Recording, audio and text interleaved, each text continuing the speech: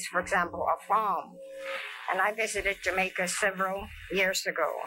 And of course, when we went on that farm, we needed a guide. We needed a tour guide. And so it's important that when we're traveling or making a decision to go someplace, we usually seek instructions, or we try to find a tour guide to help us figure out the best way or the right way to do it, because we don't want to miss anything, right? When thanking the Lord for a word for you this morning, He gave me the word guidance, and I am sure we all understand the meaning of the word, as we are all intellectuals, right? You don't have to agree with me. We also know that the word guidance comes from the word guide. And in the book of Isaiah 58:11a, it reads, "And the Lord shall guide thee continually." The business that you are in, and that is working with people, you need daily guidance. And John 16:13 reads, "When the Spirit of truth is come, He will guide you into all truths, so you are never alone." Honorable Madam President and your members have a job to do, a tremendous responsibility, and you really need God's guidance and direction. And Proverbs 3:5 and 6 read, "Trust in the Lord with all thine heart, and lean not unto thy own understanding. In all thy ways acknowledge Him, and He shall direct thy path." It is my prayer that as you ask for His guidance, it will be given to you in every decision that you make. Let us pray. Our Father and our God, we give you thanks for this beautiful day that you have allowed us to be a part of. We thank you, Father God, that we are all clothed in our right minds. Heavenly Father, you know and you see the task that is set before your servants. I pray that you would give our president and the members of this body guidance that is needed to get the job done. Help them to take seriously the matters set before them, as it will affect the lives of our brothers and sisters. Everyone is important, as the ground at the cross is level. We ask for your guidance on them this day. In the name of Jesus we pray, and who taught us to say, "Our Father, who art in heaven, hallowed be thy name, thy kingdom come. Thy will be done on earth as it is in heaven. Give us this day our daily bread, and forgive us our trespasses, as we forgive those who trespass against us. And lead us not into temptation, but deliver us from evil. For thine is the kingdom, the power, and the glory, forever and ever. Amen." Good morning, and have a blessed day.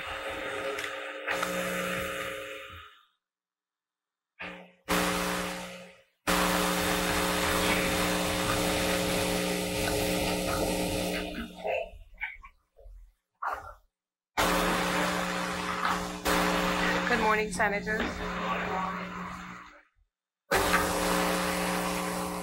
When we suspended yesterday, we were in the middle of our debate, and Senator Dotson has been recognized. So we will go correctly into a continuation of the debate, as many. I said it.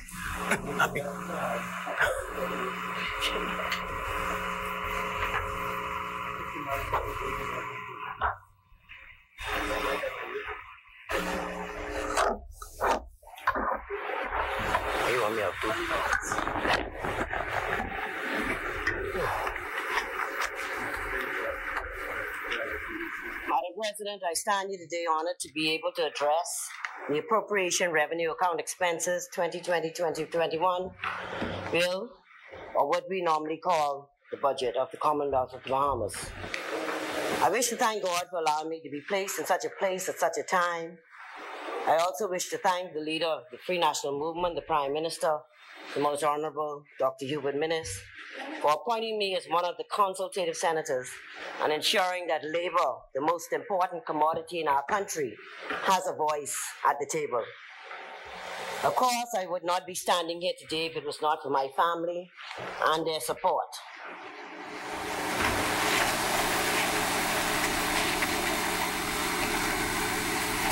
I stand here today on the shoulders of my heroes, my grandfather, Prince Ferguson, my mother, Mary Eugene Ferguson Blyden, who are both proud products of Black Point Exuma. My father, Edward Ned Isaacs, and his youngest brother, the Honorable Kendall George Lamont Isaacs, former leader of the FNM, who was my role model and my father as well. My sisters, Marilyn, Judy, Alma, Julia, who's deceased, Margaret, my brothers, Godwin, deceased, Charles, Edward, and Sydney, Andrew, and Tony Coakley. My oldest nephew, who's like my brother, Sean Blyden. And of course, the apple of my eye is my only son, James Clark, my daughter-in-law, Chanel Wilson Clark, and my three incredible grandsons, Shamero, Justice, and Jacob, whom I love dearly. Madam President, I also wish to convey my heartfelt condolences to the family of the late Leonard Boston Blackie Miller, a Bahamian national icon who was passed. Boston, as his friends called him, was a renowned boxer, cyclist, educator, and coach. He was the heavyweight champion of the Bahamas, and many would remember his exciting boxing matches at the Zanzibar and Nassau Stadium, and looking forward to him delivering his famous polo punch. I'm sure Dwight could remember that. Madam President, I did not just know Boston, but I had the pleasure to actually work with him. I clearly remember the day I was transferred to C.C. Sweeting High School as a new head of department and met the physical education teachers, who, of course, were all older than I was. But Boston stood out as someone who was not afraid to speak his mind, loved to tell jokes, always willing to learn, give advice, and was the consummate team player. That was our Boston, a kind, dependable soul, despite his hard, rough exterior. He was a disciplinarian of the highest order who shaped and molded many students' lives, not only through boxing, but volleyball, softball, track and field, and other sports that he coached. Boston was so revered that I remember at the time when we still used to discipline students, and they would go home and tell their parents that Boston gave them a spiky, and the parents would come to the school, and when they see it was Boston, it was like, why you didn't tell me this was Boston? Because they'll go and say it's Mr. Miller. And of course, they then give him carte blanche to do that. And that was the kind of respect that Boston had in our community. He was also an influential figure on many Olympic teams as coach and medical trainer. Boston taught me so much as a person, a teacher, and an athlete. Julie Wilson, who also taught with us, who has gone back to England, who lived in the Bahamas for many, many years, and I were talking on WhatsApp about him. His antics, his jokes, along with his body movements. Boston was truly colorful and full of life. Her and her husband were reminiscing on how much he taught them about Bahamian culture and the people when they first came to the Bahamas. Boston was a Bahamian national hero who has never been truly recognized for what he has done for this country, locally, regionally, and internationally. He is an icon that I will forever miss and remember in all that I do in my life.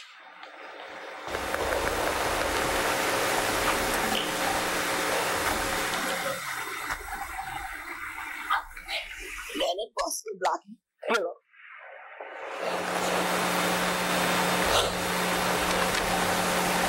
true Bahamian icon and a hero. We love you, and you deserve all of your accolades and more. May your soul rest in peace.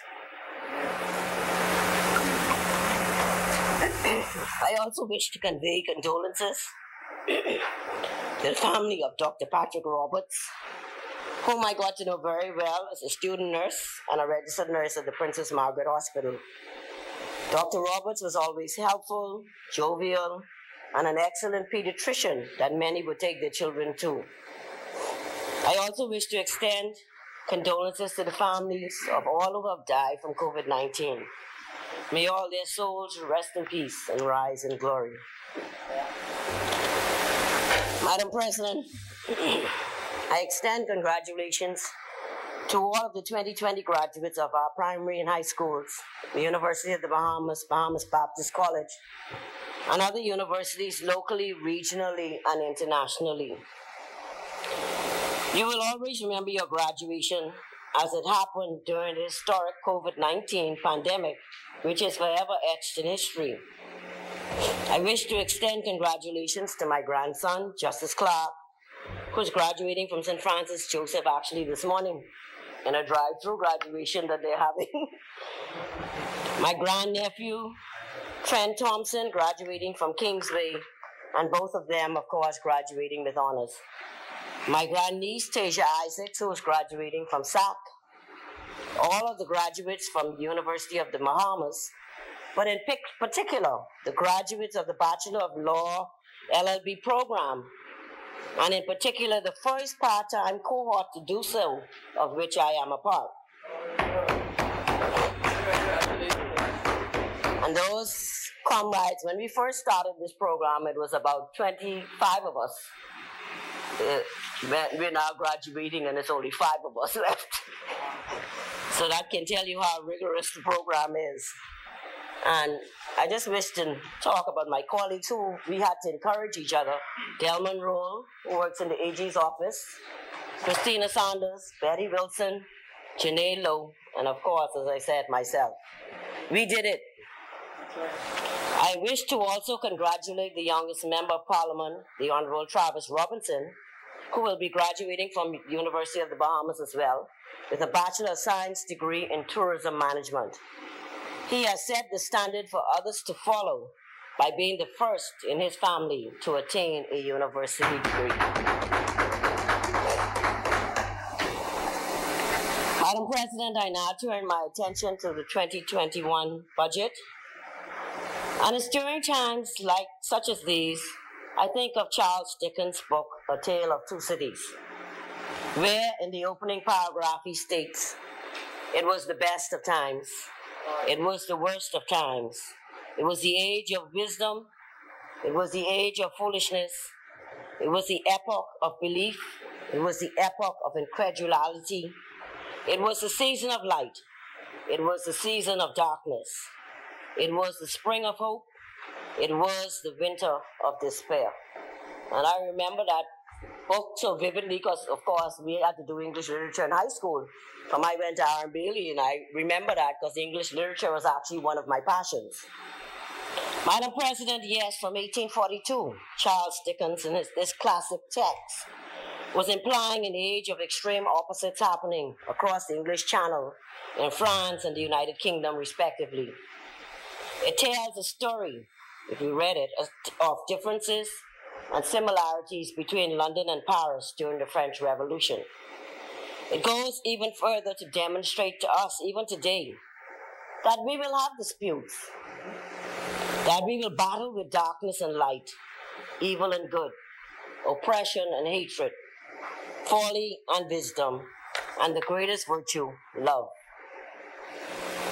He further reminds humanity that human despair cannot compare to human prosperity, and of the war between the rich and the poor, and the fact that we all have experienced some form of despair, suffering, joy, and hope.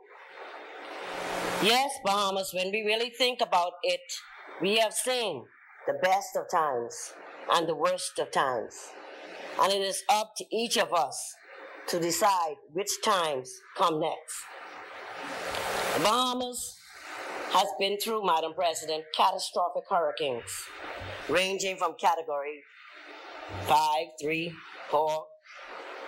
And over the years, the hurricanes we all know have gotten worse due to climate change. And we see this manifested by the 2019 category 5, Hurricane Dorian, called the worst natural disaster in the Bahamas history. The world, the indigenous population of the Bahamas and Bahamians today would have lived through various plagues, yellow fever, smallpox, the flu pandemic, polio, the influenza pandemic, the Spanish flu, the Asian flu, AIDS, H1N1, swine flu pandemic, West African Ebola epidemic, Zika virus epidemic, and now today we have the Corona-19 virus pandemic in 2020. So viruses and epidemics and pandemics has been with us for a long time in the world, Bahamas. Corona, just as its predecessors, has turned the world upside down, including our beloved Bahamas.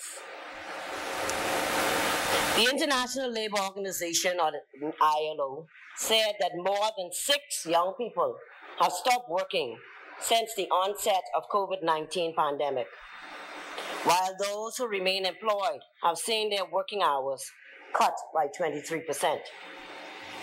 Guy Ryder, the ILO's Director General, persisted that COVID-19 economic crisis is hitting young people, especially women, harder and faster than any other group.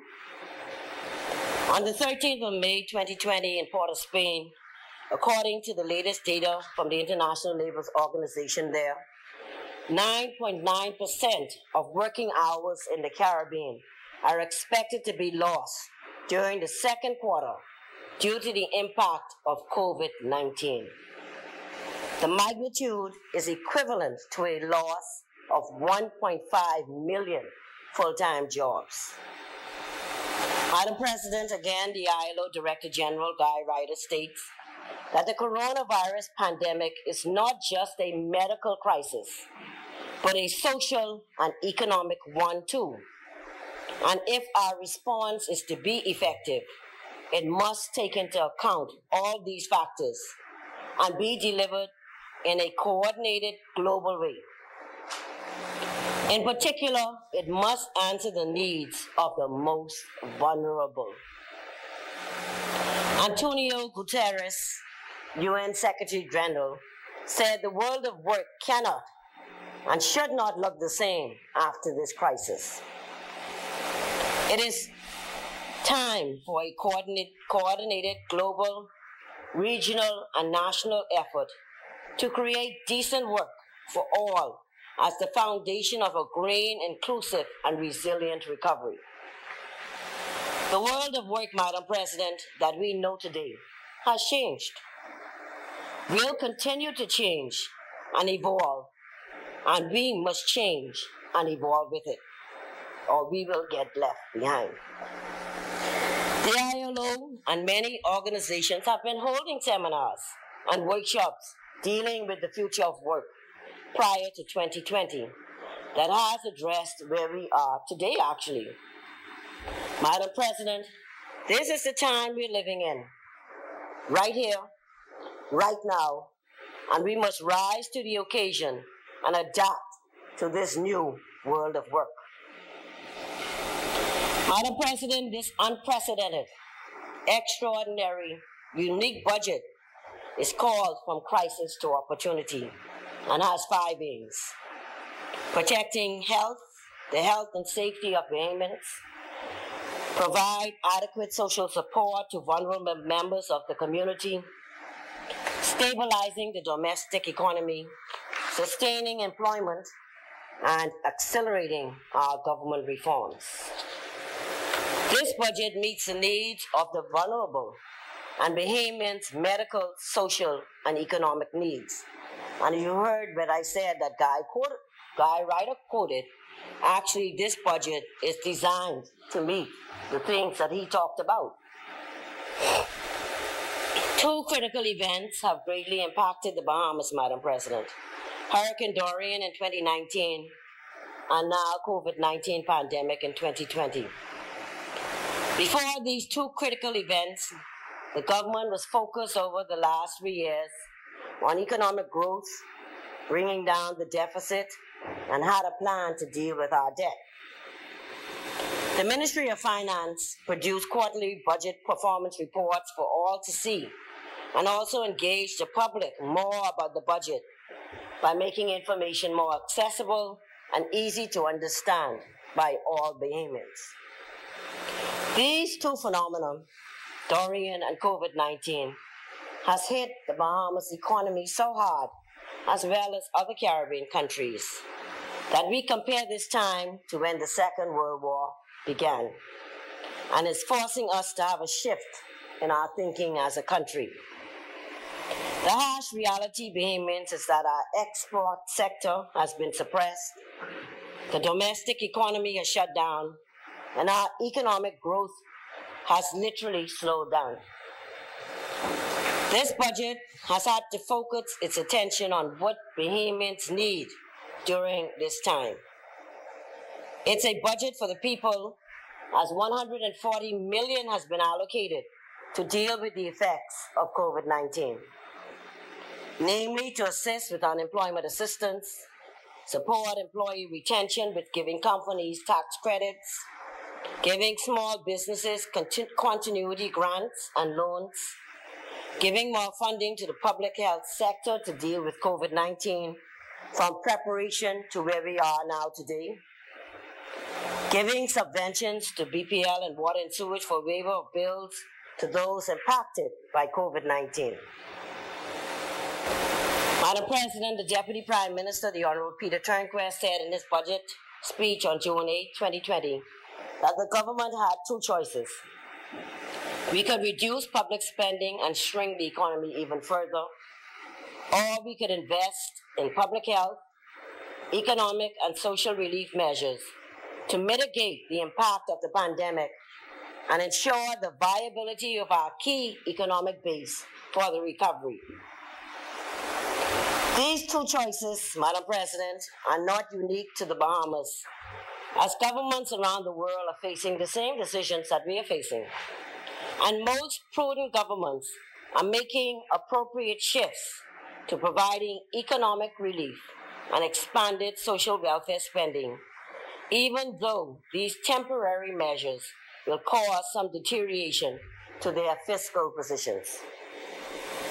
The Deputy Prime Minister further reported that the Small Business Development Center has approved nearly $40 million in funding across its programs, with just short of $6 million approved for hurricane-impacted businesses specifically, and another $29 million for those impacted by COVID-19. Definitely, we are meeting the needs of our economy, our social needs, and of course, meeting the needs of the vulnerable. Further, the Small Business Development Center has disbursed close to $20 million in funding, of which $3.4 million assisted businesses in Abaco and the Grand Bahama after Hurricane Dorian, and $10.4 million to businesses affected by the virus. For those businesses seeking advisory and funding outside of the hurricane and COVID-19 programs, some $2.8 million has been disbursed. Madam President, the borrowing debate was very interesting to hear. However, as I listened to Minister Diagula, my member of Parliament actually, in his budget debate on June 17th, he put the borrowing misconception to rest by succinctly stating, and I quote, "What the PLP would have you believe is that we borrowed $3 million and our national debt went up by $3 billion. But that is not what the numbers reveal. What they reveal, Mr. Speaker, is that we borrowed $3 billion, but our national debt only went up by $1 billion. Why, Mr. Speaker, he said, did we borrow $3 billion as the PLP says, but our total debt only went up by $1 billion? Well, that is because of the $3 billion that we borrowed, we paid off $2 billion of existing debt and added $1 billion of this borrowing to the national debt. I hope that this clears up the government's borrowing to date," Minister Diagula also went on to say. "We understand that our borrowings will be more than the PLP. We get that. But remember that the borrowings of the PLP were reduced by $1.5 billion in additional VAT money. And remember this too, think on this. In the 1 year, in that 1 year, we did not have a hurricane or a pandemic. That was in 2018-19. We demonstrated to the Bahamian people that we managed their money effectively and responsibly and reduced the deficit to $219 million, the lowest deficit in a decade. Madam President, the government of the Bahamas has risen to the occasion of this COVID-19 pandemic and made difficult decisions that many have criticized.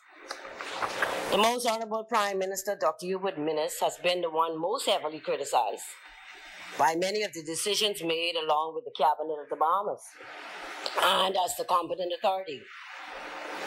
However, since being in the trade union movement and now in the realms of politics, Madam President, I understand that you must realize that, as Mahatma Gandhi said, truth never damages a cause that is just. And also I'm reminded of the official Rotary motto that states, service above self, and one profits most who serves best. So with all of the criticism levied, the tough decisions had to be made.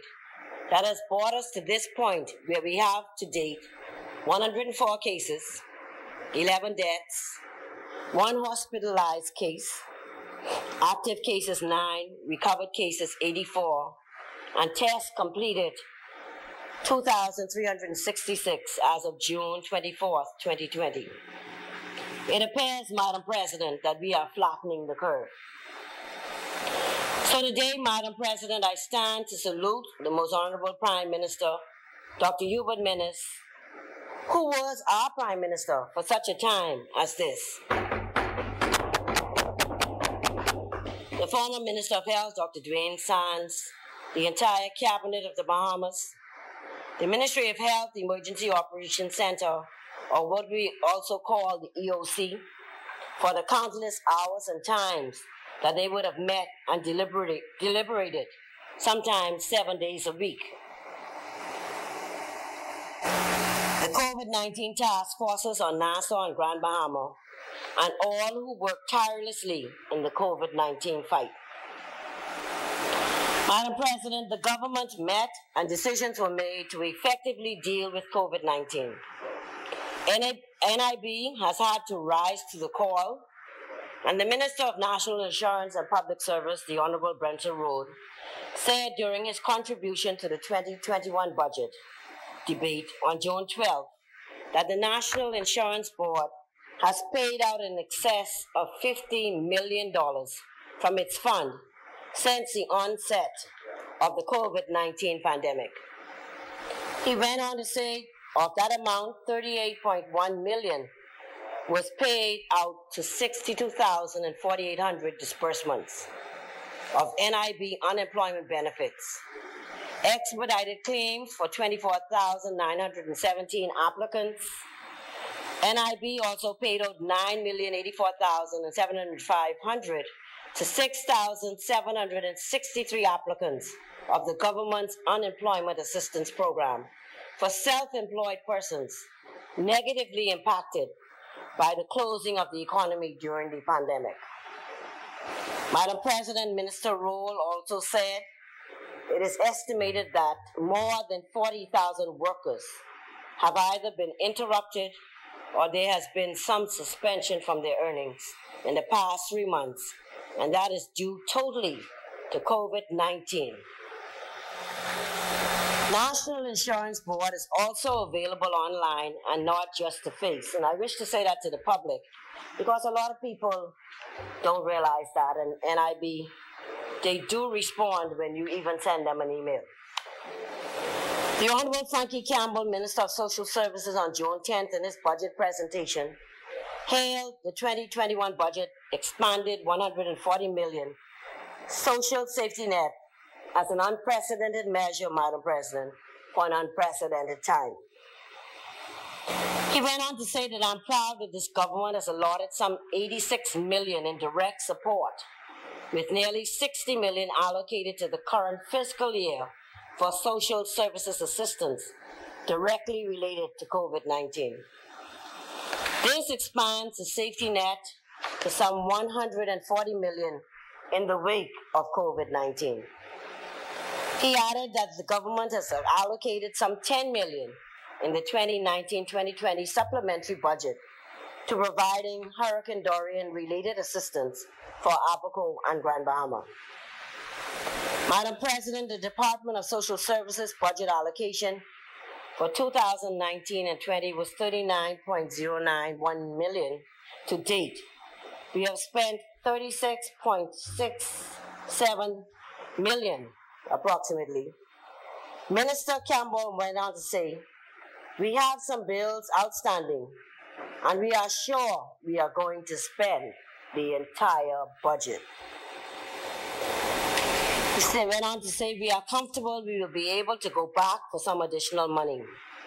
This is aside from the $10 million set aside for Dorian.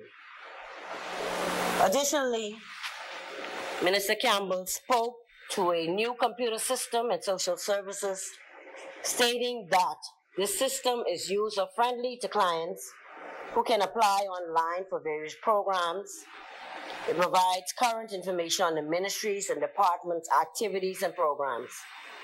It can track applications where clients can lodge complaints. It can appeal the outcome of applications if they are confirmed. The system will prevent the duplication of services. It is the core of this duplication, which in many instances would have caused some delay, Minister Campbell said, because we had to ensure that persons who are only getting what it is that they are entitled to and eligible for, as opposed to persons just getting it because it is there. And then when the person who is really in need goes, there is nothing left. This system will also be able to generate statistics and reports, among other features. This system will modernize the Department of Social Services. Madam President, the Minister of Education has reported in this budget debate that they receive, of course, the lion's share of the budget. He went on to say that 65,000 of our children are educated some 9 months of the year, 5 days a week, 6 hours per week, by thousands of trained teachers and support staff.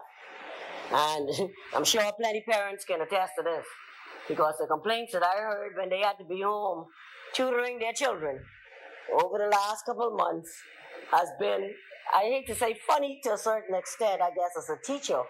And, you know, they've sent out all kinds of things to teachers to say, I don't know how y'all do it, because I can't get two of them to keep still. That's right. So how do teachers manage a class of 40? That's important. So teachers, I want you to know that I feel it, and I hope that when those parents come back, they bring you plenty gifts. And say, you know, I couldn't do what you do.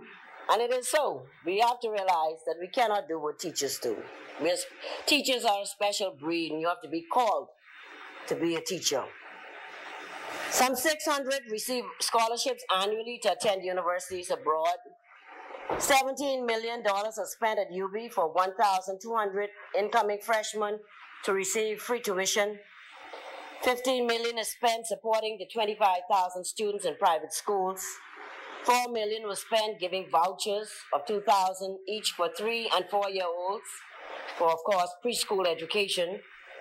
In addition, Family Island students also receive $500 monthly housing allowance.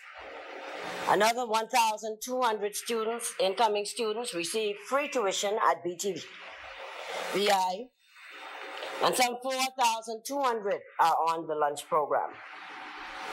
Thousands are bused to and from school.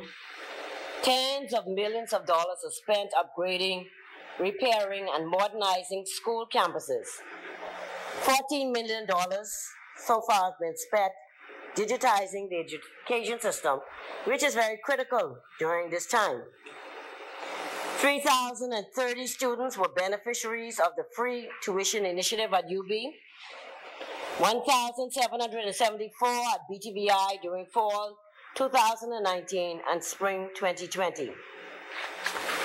300 students were also trained in the summer ICT program at BTVI last summer. and 350 persons were trained at the Department of Corrections in conjunction with the Ministry of National Security and the Inter-American Development Bank, or what we would know as the IDB. Minister Lloyd went on to highlight things his ministry had to do during COVID-19, such as preschool, primary, and high school online instruction on the Ministry of Education virtual learning site, and of course the many webinars and different modalities that teachers would have used to ensure that their students still was learning.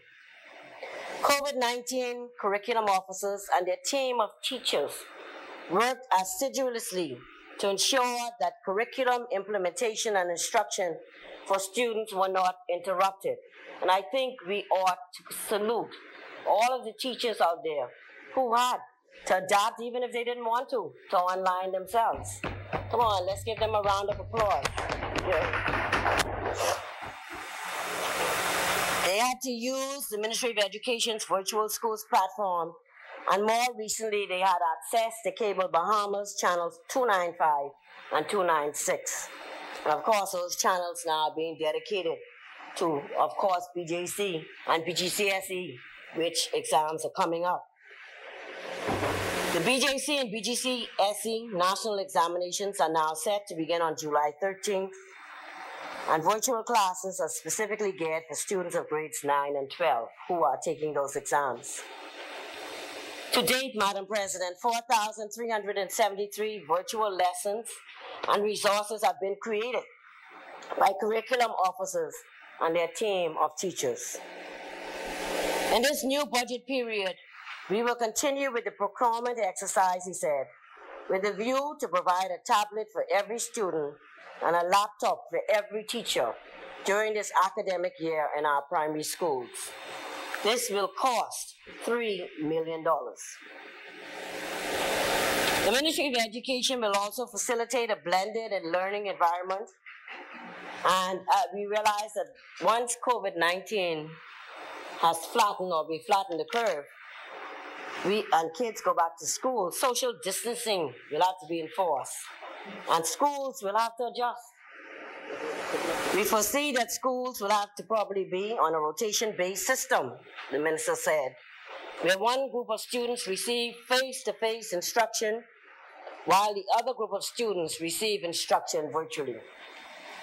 To ensure that we can achieve this, we would have to supply each student and teacher, as I said, with a device and even internet capability, because not every teacher may be able to afford to have internet access, or even the students at home. We may also want to think about creating hotspots in certain communities where students probably can go and be able to do their lessons in a safe environment. Madam President, he also spoke to new ways that the Ministry of Education will have to operate moving forward, looking at various models, and in essence, our entire country will have to change and adapt due to COVID-19. Other areas in the budget which is critical to Bahamians is national security, Madam President, where the officers are working on the front line and are exposed daily to COVID-19. However, to date, we've had no cases of COVID-19 in the prison, and these prisoners were also receiving training from BTVI, which has had to be suspended. And the prison officers would have also completed a number of webinars. The prison is also in the process of developing a plan for farming, livestock rearing, and technical maintenance, so that the prison itself can become self-sufficient. The Minister of National Security is looking at creating a Correctional Services Commission, similar to the Teachers Commission that was created for correctional services, to continue to work with the Citizen Security and Justice Program to stop violence before it happens, establish a robust job corps program, and TIPS hotline are just some of the initiatives of the Ministry of National Security. Madam President, the Minister of Youth, Sports and Culture, the Honorable Nanisha Roll, said that our ministry understands that its role and mandate is to lead in shaping the nation's youth ideology sporting methodology, and cultural philosophy. Significantly, we recognize that we must do this with a great degree of adaptability in these ever-changing times, she said. Adaptation, or the ability to change in response to one's environment, is one of the greatest characteristics of a human being. Madam President, all ministries and agencies' budgets have been cut across the board by 20%, which will force every ministry to have to streamline how it does things in the 2020-2021 budget. Madam President, despite all of the criticism out there, this government has done and continues to ensure that Bahamians are taken care of during this COVID-19 pandemic, socially, economically, and of course, the most vulnerable. I ask all Bahamians to stop listening to all of the misinformation out there, but go and get the information yourself. We cannot continue to believe everything that is sent out on WhatsApp.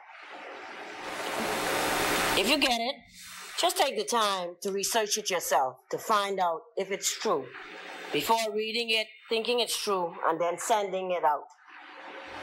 The budget is available for all Bahamians to review at the national website, www.bahamasbudget.gov.bs. And I encourage every Bahamian to read the budget for yourself. All right? You're listening to us in this honorable place, and you've listened to the House of Assembly. But if you need to verify something on your own, go and get the information yourself by visiting the website. Visit and read the budget at your leisure and decide for yourself what the facts are. Because there is a lot of misinformation, and I hate to say it, politicking that is going on.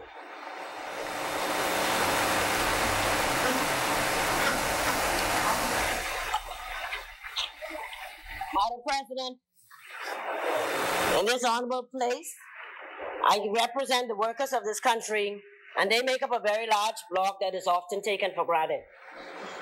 Labor, our greatest commodity, deserves to be treated with the same respect as the private sector or civil society.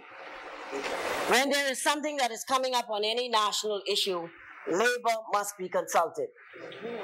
I encourage all parliamentarians, particularly our cabinet ministers, to establish relationships with the unions that comes under their ministry or their purview. This relationship should be based on trust, social dialogue, and honesty, which does not mean that when you discuss things that you will agree on everything, but it is important to talk and work through issues together. That is what the tripartite system is all about. Just as you call the Bahamas Chamber of Commerce and Employees Confederation, you should call on the National Congress of Trade Unions and the Commonwealth Bahamas Trade Union Congress, or the respective trade union leaders, if it affects just the union in your workplace. And I know that we have been doing this, and I thank the government for ensuring that on the COVID-19 task force, the NCTUB was represented, and on the Economic Recovery Committee, O.B. Ferguson was also represented. The union climate has not been perfect, and as in all things, there is room for improvement. A positive step for the trade union movement would be if we see the Industrial Tribunal come under the Civil Division of the Supreme Court, but also still being able to keep the costs down and allowing labor advocates to be able to represent clients as they can now in the Industrial Tribunal. And the Attorney General, of course, spoke to this. This is already being done in Caribbean countries like Trinidad and Tobago. I understand that 4 bills have been drafted and sent to the Ministry of Labor from the National Tripartite Council in regard to this, and I look forward to seeing this come to fruition, Minister Folks. He will make it happen. As my classmate, I have the utmost confidence in him. The Commonwealth Bahamas Trade Union Congress and a number of union leaders have given me their concerns, which I'll now address. And I wish to say these are their words. It's not my words that I'm saying. And please don't take offense to anything that is said. I'm just the messenger. TUC, which we know, has spoken to say that they're proud that the budget, that the government did not waver in their response to the needs of the Bahamians from the onset of the pandemic. And they spoke, of course, to the 140 million, of course, policy response by giving social assistance, supporting employee retention, extending business continuity grants, increasing funding allocations, expanding subventions. And they say to illustrate the extent of our initiatives as of mid-May, the National Insurance Board paid out some $6.2 million for the government-funded unemployment program. And they went on to say, of course, that NIB has paid out $28.8 million in benefits. A lot of this I've already said, Madam President. But the TUC just want to say that they would like to see extending the business continuity grants and loan support for small businesses to be done. And it said it did not take into account small businesses which may have operated outside of the stringent criteria established to qualify for those grants. So those businesses and their employees are at a serious disadvantage going forward. So they're talking about businesses, small businesses that did not fall within the criteria that the Ministry of Finance, of course, would have given. They recommend that some less stringent criteria should be established to further assist these entrepreneurs to be able to take advantage of the proposed budget allotment, as mentioned. $30 million to expand the business support and continuity loan program for Bahamian entrepreneurs and small businesses. As it relates to increased funding allocations for the public health sector, they talk about the fact that the government, that they have not seen, when you look at the government department and line items 2241 211 and line item 2241 299, which deals with cleaning and other supplies, they have not seen an increase in that and are concerned that due to COVID-19, we will need additional cleaning and supplies to deal with this. They would suggest that these two line items be revisited and addressed. It must be noted that the National Tripartite Council, in an effort to look nationally at the effect of COVID-19, agreed for the government to waive the 12 Weeks Employment Act provisions for employers, while the TUC made a request for the minister to increase the 13 weeks employment benefits to 26 weeks. This is still something that they would like to see happen. It was done? Okay, which was done. That's good news, TUC. It was done.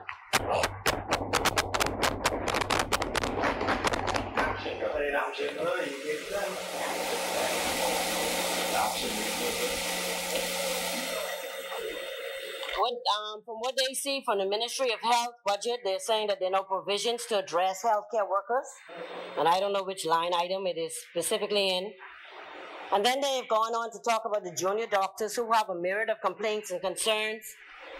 And I'm sure the minister will address these things. The Bahamas Doctors Union has been plagued, as they said, with challenges pertaining to fair work practices and, of course, adherence, they claim, to the registered industrial agreement between PHA and their union.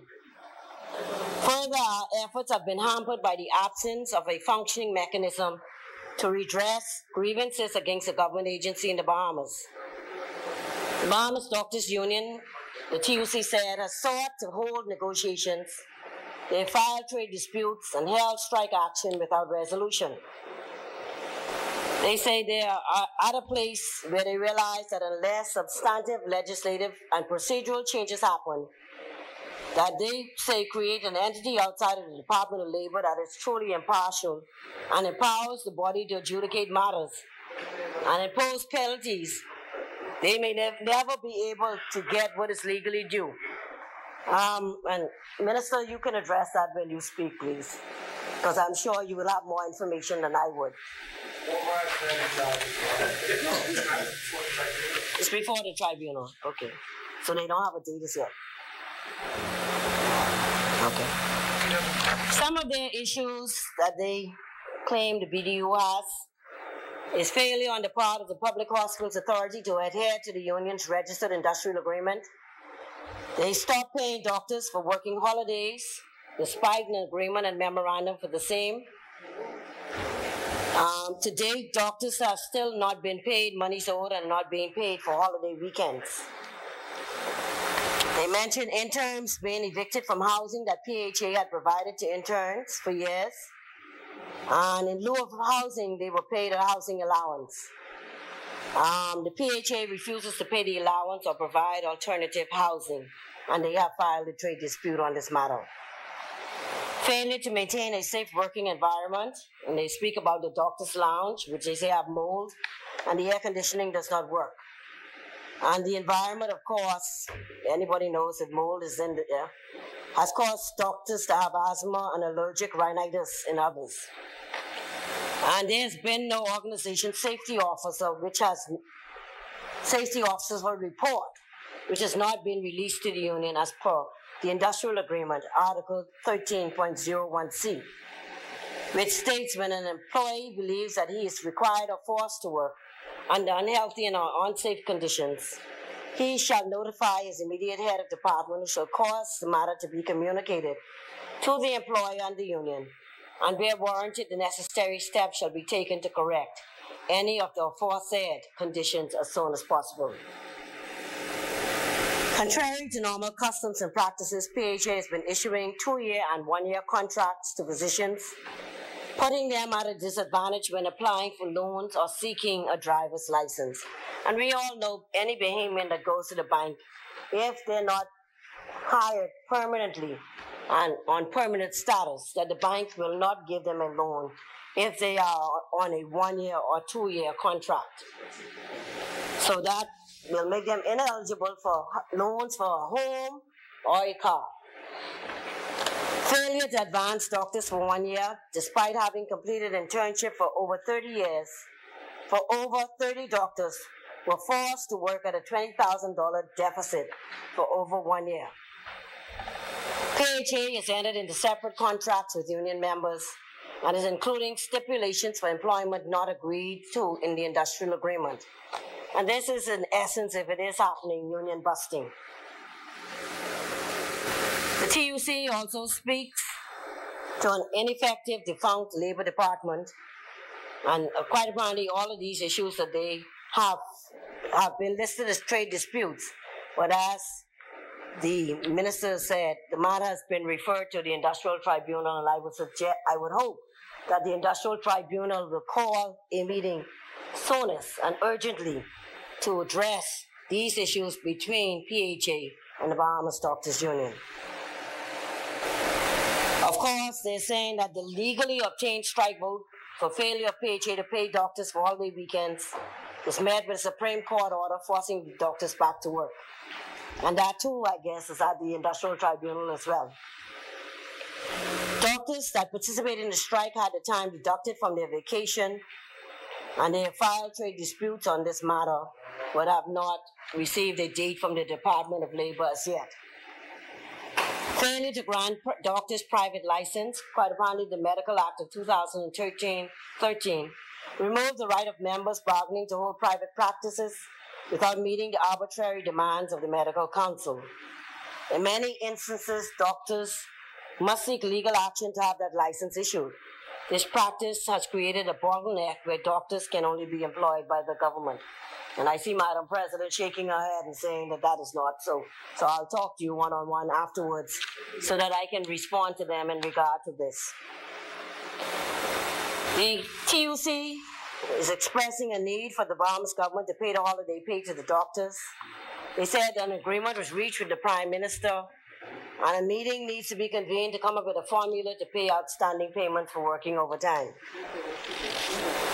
As it relates to the nurses, the Bahamas Nurses Union, they are also owed overtime pay, as well as payments to the midwives in accordance with the industrial agreement with the Bahamas Nurses Union.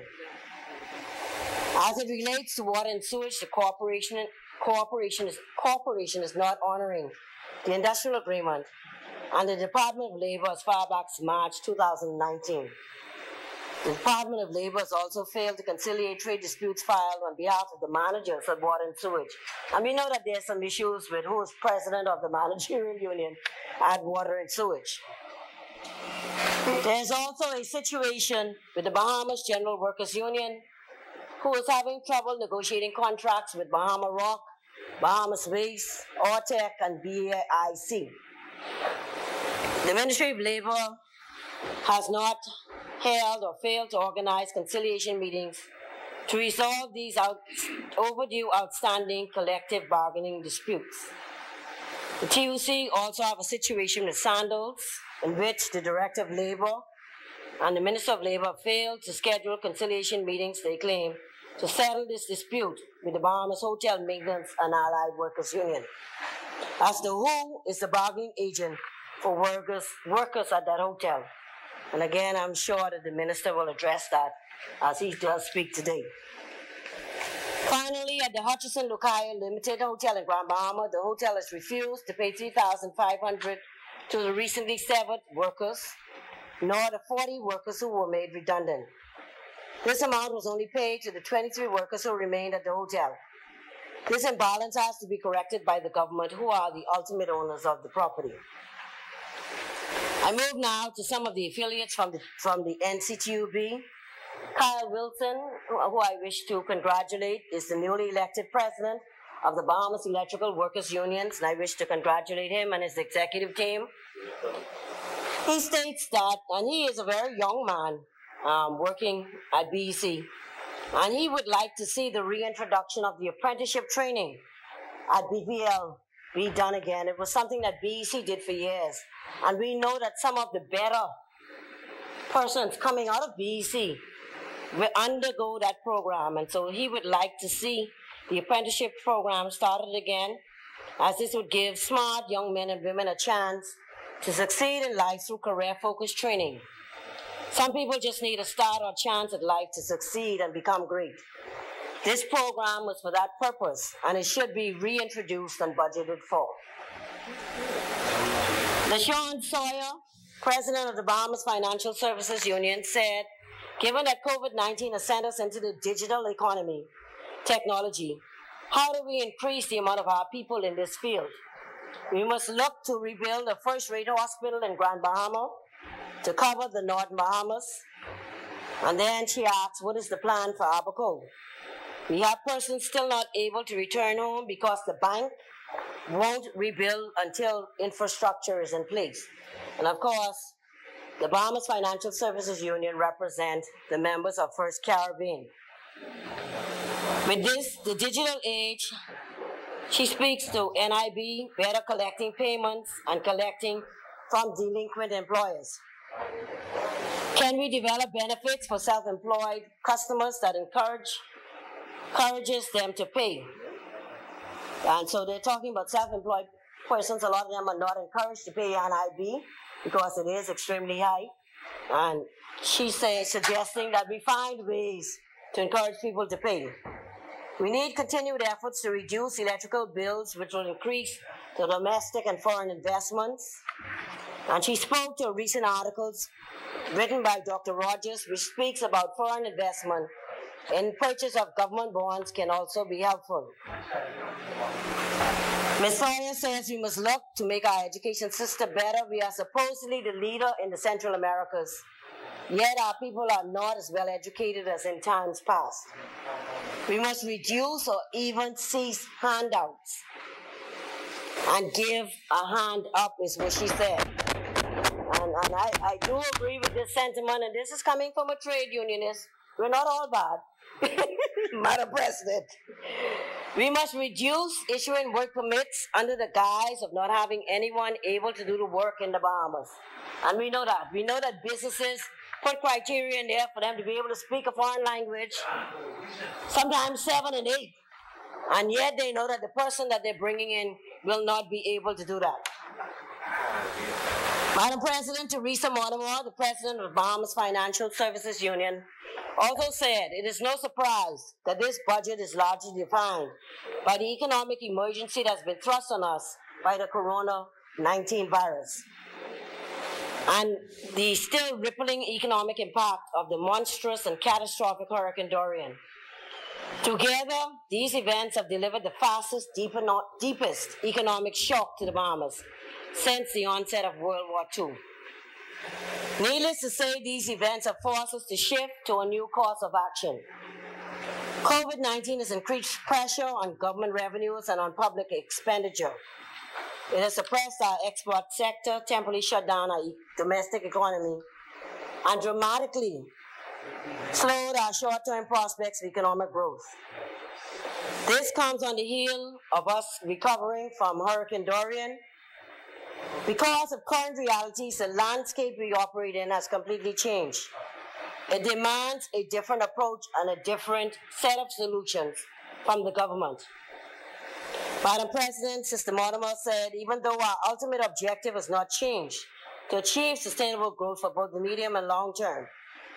In the Bahamas, our short-term strategy and our overall thinking about the future has had to shift. The Bahamas Financial Services Union supports the budget and looks forward to the changes in the financial sector. We look forward to the changes that are coming in the financial sector, which should include sending home of multinationals in the sector and making way for Bahamians to take their rightful positions. Brother Darren Woods, president of the Bahamas Hotel Catering and Allied Workers, one of the oldest and largest unions, said that they're not directly affected by the budget because we don't represent any government agencies. However, they would appreciate if the government would consider extending the unemployment benefit payments, which they have, because the vast majority of their workers in the hospitality industry will not return to work until October or December 2020. He also questioned the legality of making persons redundant as the Section 28 of the Act has been suspended.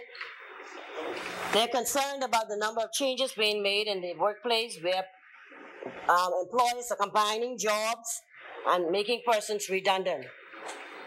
Ronnie Ambrister, president of the Bahamas Musician and Entertainers Union, says that he don't feel that the musicians get the respect that they are due, and he said that they're pioneers and have promoted tourism from its inception.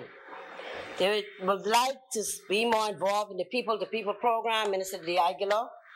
He would also like to see some provisions being made to provide assistance to musicians affected by the pandemic with unemployment, given that concessions have been made for other workers. But other than that, they support the budget and look forward to the country moving forward.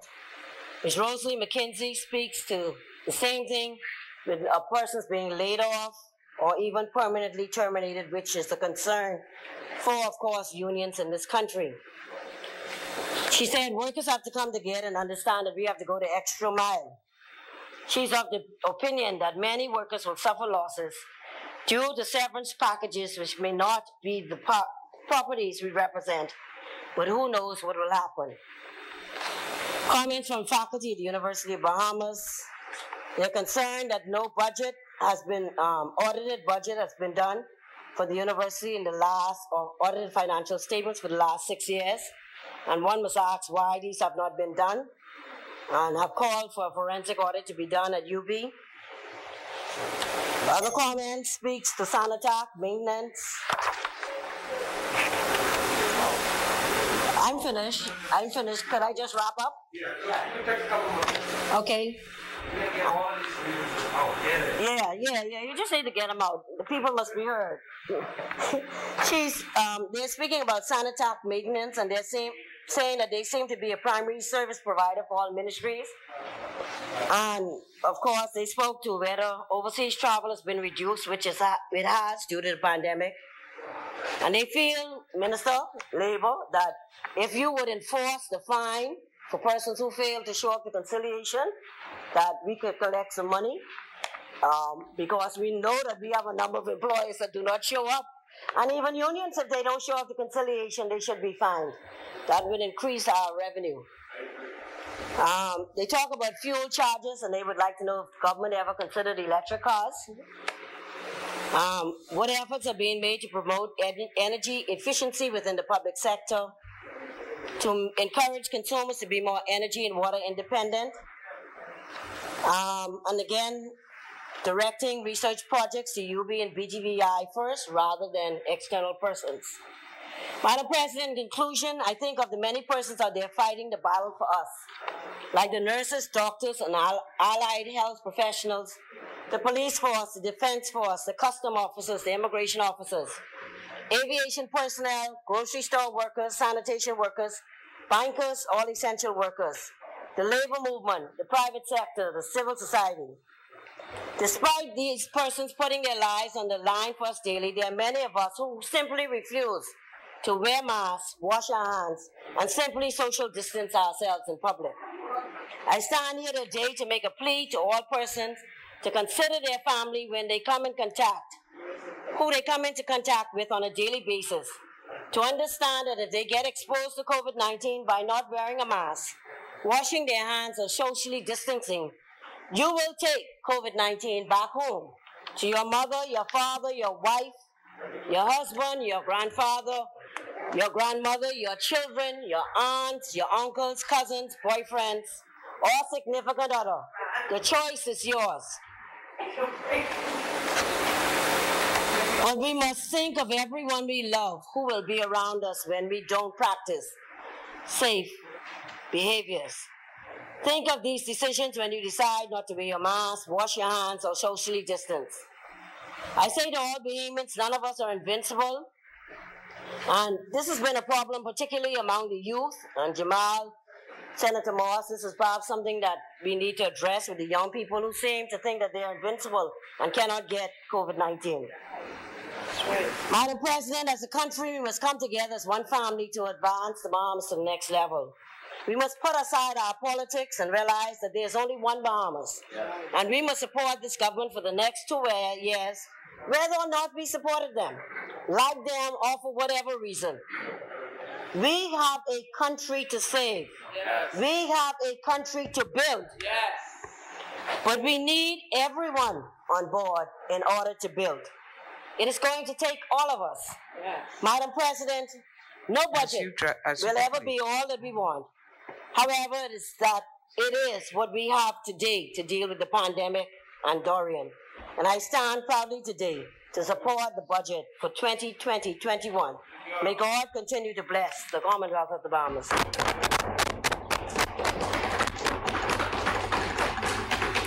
As many, the chair recognizes Senator Darius.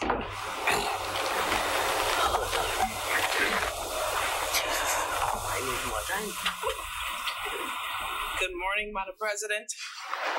Good morning, Senate colleagues. Good morning. Good morning, Bahamas. Madam President, I am humbled to rise today in this honorable House to make contribution to the 2020-2021 budget. Firstly, I must express my sincere honor to the Most High God for this strategic positioning and appointment to this place. I commend and thank the Most Honorable Dr. Hubert Minnis, Prime Minister of the Commonwealth of the Bahamas, for giving young people a seat not just in the room, but at the table of power. I especially applaud my Prime Minister for believing in millennials, uplifting millennials, and especially young millennial women in highlighting the importance of our voice at a time like this. I would also like to congratulate, Madam President, all of the outstanding, smart, talented, gifted primary school, high school, and college, university graduates that have completed their studies this year. In particular, I would like to highlight my eldest daughter, Brianna, who, along with the Bishop Michael Eldon Warriors grade 6 class, graduated to enter junior high. I would also like to congratulate the youngest member of Parliament, Travis Robinson, and my Senate colleague, Senator Isaac Dotson, for also graduating.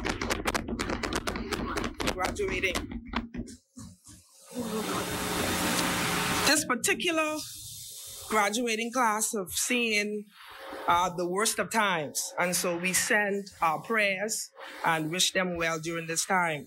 I would also like to say to the teachers who have in this country, they have done an awesome job during the crisis time.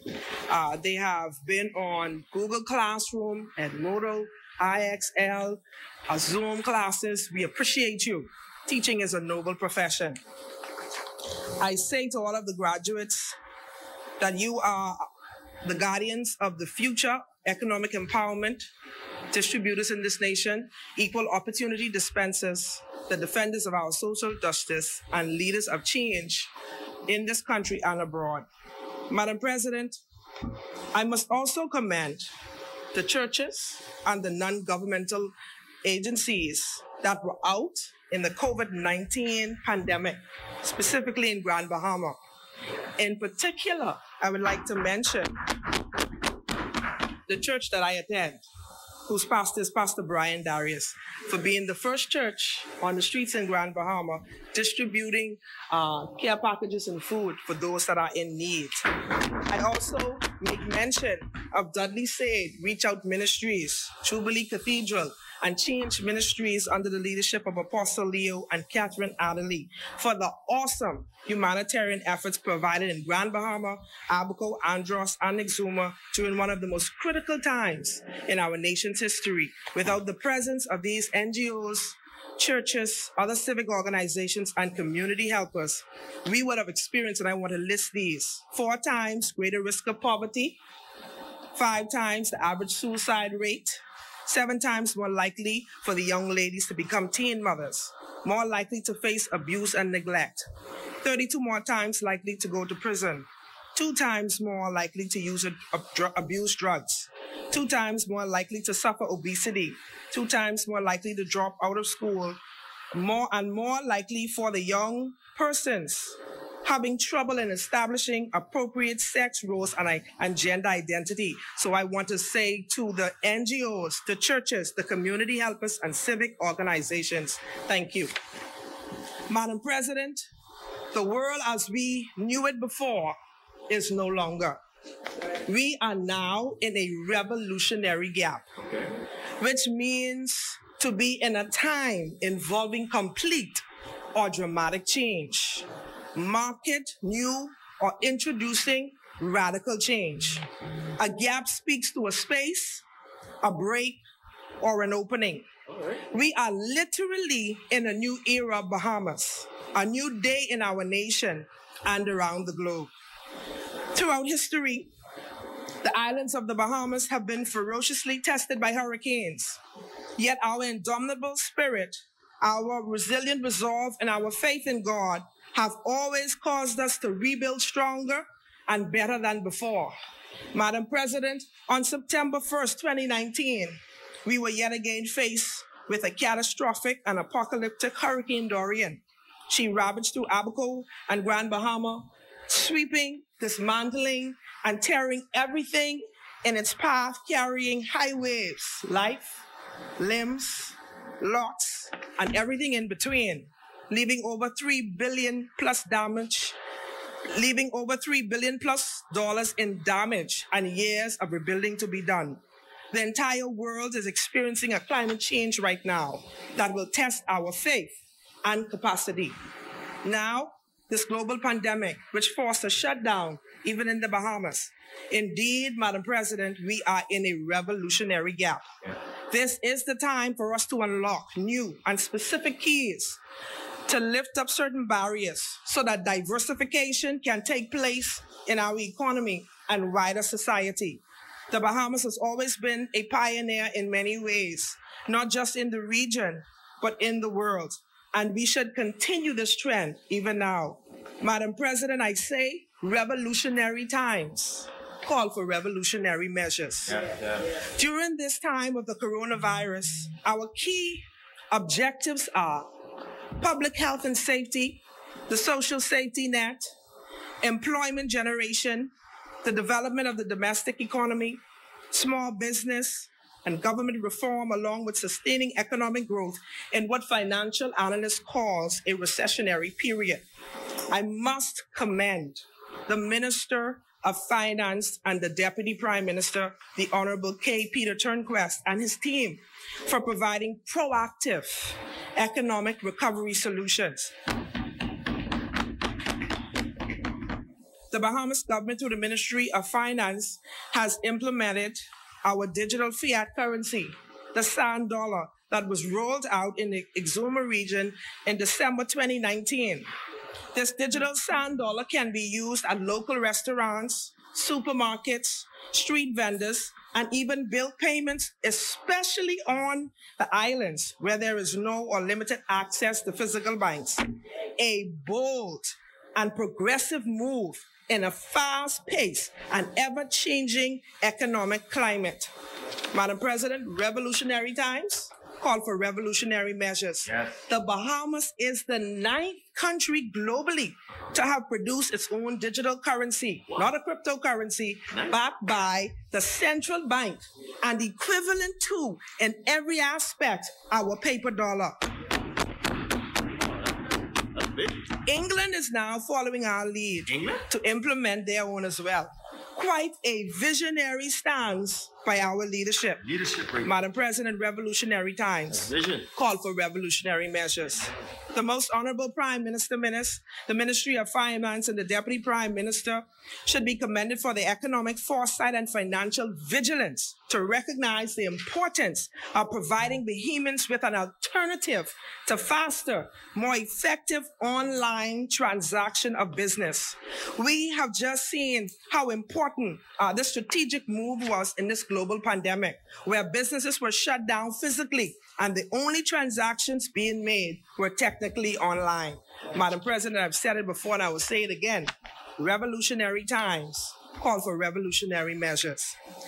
Every decision that we have made has been to protect families, protect communities, businesses, and to invest in building a better, a stronger, and a more modern Bahamas. History shows us that it was the FNM administration that successfully navigated this nation out of the 2008-2009 global financial meltdown.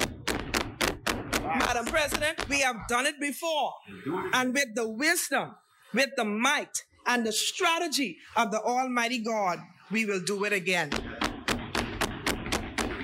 The Bahamas can have confidence in the face of this global crisis that we will make the tough decisions. Yes, we will. Yeah. But we are the best party on record, willing and able to pull our economy back to a stable, prosperous financial footing. The Bahamian populace chose the Free National Movement administration because we have proven to be better at national governance. We have witnessed firsthand the effects of political debauchery and instability under the previous administration.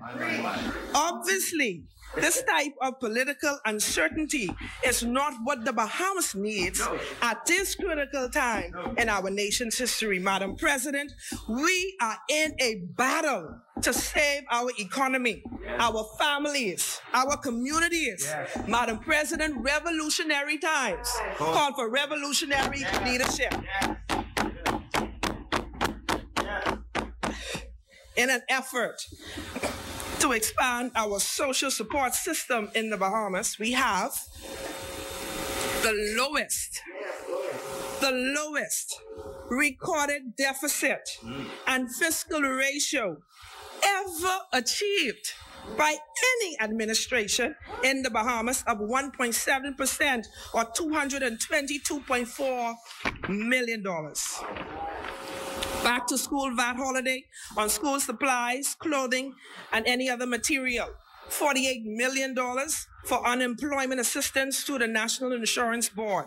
$17 million increase for food voucher program and other social programs at the Ministry of Social Services. $11 million increased funding for social services. Let me repeat that again. $11 million increased funding for social services. $120 million in tax credits and deferrals to support continued employment through the Department of Inland Revenue. $50 million to expand the small business development programs in our communities. $515.1 million in public construction projects to stimulate the economy. 20% customs duty reduction on building supplies. Tax reduction on fishing and agricultural materials to stimulate private sector growth. The Hurricane Dorian tax relief extended for Abaco and Grand Bahama. And of course, our digital transformation of all government departments and services led by this free national administration. Madam President, all of what was aforementioned underscores the need for and shows the importance of education, of which I turn my attention to. Nelson Mandela said, and I quote, "Money won't create success, the freedom to make it will," end quote.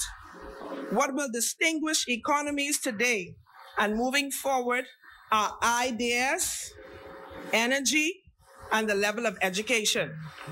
Any country with ideas, energy, and education will be amidst the movers and the shakers in the world.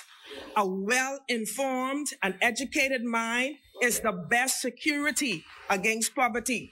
The significance and importance of upgraded education to our society cannot be overemphasized, as it is paramount for the formation of character, creativity, intellect, and thus national development. Conversely, a growing uneducated or underemployed population will lead to social unrest rather than economic growth.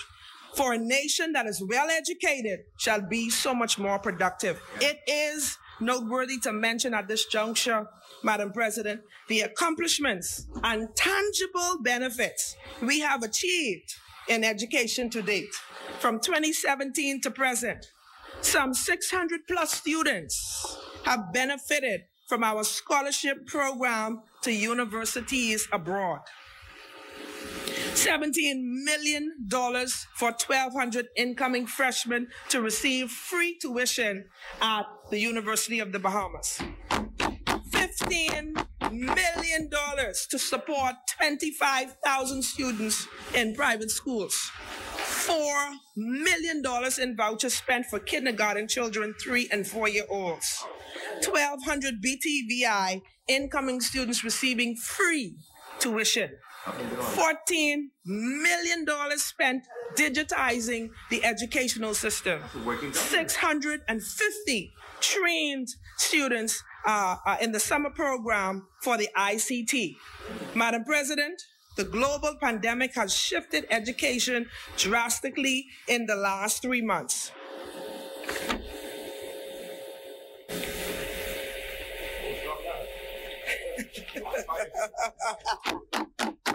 Even though many of our children were not used to this type of learning, the majority of our children are interactive, tactile, and classroom type students.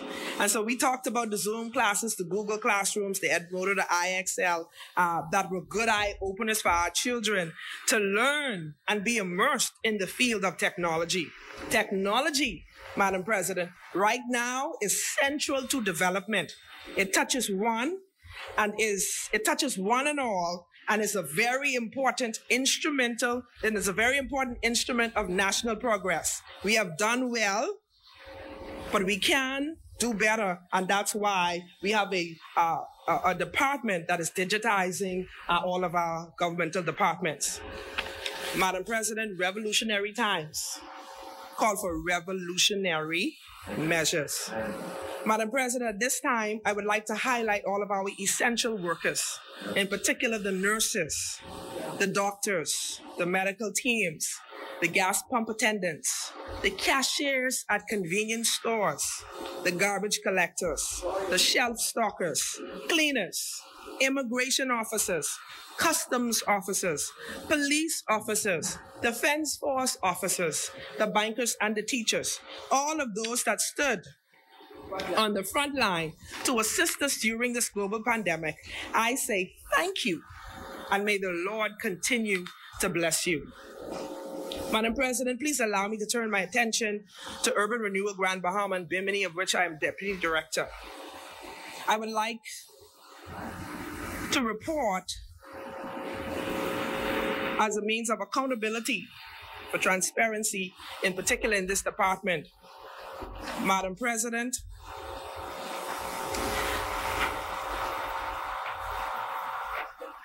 Urban Renewal is a social development initiative that creates and implements policies and programs to improve, empower, revitalize, rehabilitate, renovate, and restore individuals, families, and communities, and relevant spaces where there is urban decay.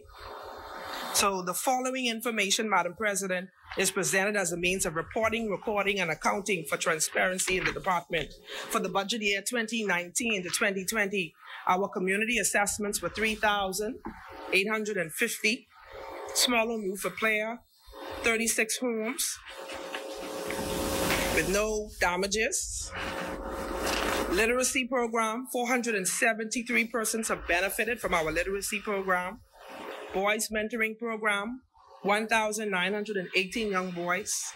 Girls mentoring program, 2,620 young girls. After school program, 2,978 children. Computer, 182 individuals. Sewing program, 820 persons to date. Art and craft, 1,072. The musical band program, 508 active girls and boys, and I extend condolences to the family of Zion Clark, who was a member of the band in Grand Bahama, and he just passed away. May his soul rest in peace. The senior program has seen 5,756 seniors. The care packages distributed in the community ranges in the thousands. Feeding program, 28,270 persons. Suspension program, 50 children. Sign language, 30 persons. Cleanup initiatives, 108 inclusive of Bimini. Special initiative programs where Urban Renewal partners with the court by allowing persons who were released on conditional discharge to complete community hours. We have seen a total of 37. In 2019, there was a total of 28,270 persons helped to date. So that's from 2017 to date. There's a total of 54,989 persons assisted by the Urban Renewal Program in Grand Bahama and Bimini, and that is an increase of 28,270 persons from last year. Empowerment programs include backyard farming, at-risk youth and adults, computer literacy, exam preparatory assistance, book depository library, adult literacy, disability empowerment, the Urban Renewal Band, and many more programs. Madam President, Proverbs 31, 8-9, the New Living Translation. And I quote, it says, "Speak up for those who cannot speak for themselves. Ensure justice for those who are being crushed. Yes, speak up for the poor and helpless and see that they get justice," end quote. Madam President, it would be remiss of me if I did not lift up my voice in this place, not as a mother, not as a wife, not as a leader, but as a woman. Madam President, the COVID-19 global pandemic is harming health, social, and the economic well-being worldwide of women who are at the center. First and foremost, women are leading the health response. Women make up almost 70% of the healthcare workforce, exposing us, not them, exposing us to a greater risk of infection. Globally, women make up 85% of nurses and midwives in over 104 countries where data is available according to the OECD 2020 report. All health and social care workers are facing exceptional demands through this crisis, but the strain is likely to be particularly acute for women care workers and women on the front line. Confinement measures, school and childcare facility closures have increased the demand for unpaid work at home, of which many of our women fall prey. At the same time, Women are also shouldering much of the burden at home, given school and childcare facility closures and long-standing gender inequalities. Women also face high risks of job and income loss and face increased risk of violence, exploitation, abuse, or harassment during times of crisis and quarantine. According to the OECD report 2020, women are the most heavily affected during this crisis. At this point, in terms of economic and social policy, where possible, we need to apply gender lens to emergency policy measures concerning women. More than 60% of our households in the Bahamas are led by women who many of them have been shut down without jobs, without businesses, or income due to the global pandemic. We are ever grateful to the National Insurance Board for the unemployment benefit that is allocated for such a purpose. But I speak more specifically of empowering our women as opposed to providing a temporary benefit. We thank Minister Roll for this benefit that is still in full effect. So what are you saying, Senator Turner Darius? I'm glad that you asked. I am talking about women empowerment. Like our neighbors to the north, the United States have done it. Create and enhance policy to increase women's participation in decision-making at the executive levels of leadership. Create funds and grants specifically for women entrepreneurs. Listen, I would love to see a specific grant or fund for a basket weaver or braider from Andros. Let's do it. To take her craft global. But she has to wait on a foreigner to come and steal her idea and get rich and pose in Forbes magazine. I'm talking about woman empowerment. Woman empowerment. I would like to see the jewelry maker in Grand Bahama who specializes in Bahamian beauty, brilliant, unique designs that are ready for the international market, but needs funding. I would love to see the hair products by Candice and Eleuthera receive a grant to market in China, in Europe, in Asia. Women empowerment. The young woman who's an excellent chef that could disgrace any chef from Cordon Bleu. Package a Bahamian recipe and sell it in Walmart, Sam's, and other stores around the globe. Women empowerment. We have done well. And I say this, we have done well. But at this critical juncture in our nation's history, we can and we must do more for the women. Just like the United States, we can develop a women's empowerment and development initiative, advancing the causes of women, as they have done in February 2019. At this point, I would like to say that the Ministry of Social Services and Urban Development, the Department of Gender Affairs, they've done well. They've done very, very well. But at this place, we can do more. Madam President, I have been leading, training, and empowering women for over 15 years now. Next month, I have a mentorship and leadership class of women from all over the globe, Canada, Africa, South America, United States, and from every island in the Bahamas to help train these young women. So we have done well, Madam President, but we can do more. In ancient times, when nations were in crisis and experiencing rigorous times, they always called for the skillful women to help them lead. Ask Barak, who was helped by Deborah, and Esther, who helped to save a nation and a people from extinction. It was Abigail who helped David during treacherous times. We must empower women. Both of all our major political parties have done well. The PLP has done well. They have helped women. The FNM has done well. We have proof. Our latest Senator, Senator Dean Boswick, is proof of the Free National Movement.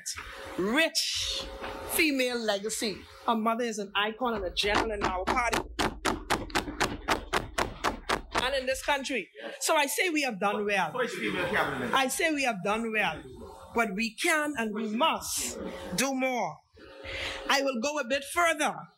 I will go a bit further and challenge all of the political parties to be intentional about the United Nations 17 Sustainable Goals, in specific number 5, about at least having 30% minimum participation of female candidates and have it enshrined in your political party's constitution to ensure balance in perspective in women in leadership, in women in politics, in women empowerment. So I say to all of the political parties, put your money where your mouth is and let's empower women, all of our women. When women do better, economies do better. Christine Lagarde, the former managing director of the IMF, she said, and I quote it again, when women do better, economies do better. And so, Madam President, as I've said before, I say it again, revolutionary times call for revolutionary moves. We must empower our women, all of our women, Black women, white women, Grand Bahamian women, Andros women, Cat Island women. We must empower our women. Madam President, today, looking at where we are at now as a nation and where we have journeyed from amidst such perilous times in less than 12 months, experiencing twin catastrophes, we can deduce that we have some of the best governmental leaders in this region, and I dare say the world. The entire Caribbean watched and followed our lead and the measures that we took in response to the COVID-19 and the COVID-19 pandemic to follow suit, the entire Caribbean. I commend Prime Minister, the Dr. Hubert Minnis, who stood up and encouraged this nation, inspired this nation, and led this nation during this time. And he was really walking in top form in particular, especially during this COVID-19 time. This administration is to be commended for the testicular fortitude, financial wit, wisdom, and strength to make the necessary changes so that people can live, so that the people can thrive, and so that we can prosper, so that a generation can excel. The Bahamas is a blessed nation, replete with human and natural resources that can be a great stimulation to our economy. This is a great time to harness this potential. We must spend the necessary funds to conduct research so that we can see activity in new and viable areas. We are at a crossroad in our economy, a very good juncture to explore alternative sources of energy such as solar, wind, ocean energy. We are at a crossroad, a very good juncture to explore manufacturing on large scales, furniture building, aquaculture, boat building, souvenir production, textile manufacturing, sponging, movie development, media production, extensive farming, online learning, and so much more. However we look at it, diversification is the order of the day. Revolutionary times, Madam President, call for revolutionary measures. Madam President, the Bahamas people, the Bahamian people have entrusted the Minnis administration with managing the affairs of this nation and safeguarding our future. It is a responsibility that we are honored to have, and our commitment to see it through is unwavering. One must admit, from we took office in 2017, the strict financial measures undertaken by the Ministry of Finance have been tough, but carefully weighed destiny decisions. Lest we forget, the PLP, with all their eloquence and intelligence, left the country in a junk bond status for not one, not two, but 4 consecutive years. So I thank God today for this F&M government. Revolutionary times, Madam President, call for revolutionary leadership. Madam President, this is one of the most important budget periods in our nation's existence, and it is evident that we are putting Bahamians first. This government is restoring dreams and fueling the hope of its people by investing in our people and capitalizing on our Bahamian potential. I am most pleased, Madam President, that there are no new taxes or tax increase in the budget, nor has any civil servant been cut during these crisis times. That speaks of good financial balance and good governance. Madam President, we on this side, we are confident that our overall economic recovery, achieving financial stability and prosperity in this country will be a reality and it will be respected. Madam President, may we remember the words of our national pledge while we fight with all our might to make an indelible impact, not just on our nation, but on our generation. We are one people, united in love and service. May the Lord bless and multiply our every endeavor to rebuild, to restore, and to revive our people and our economy. I support this budget, I support my Prime Minister, and I support this government. Thank you.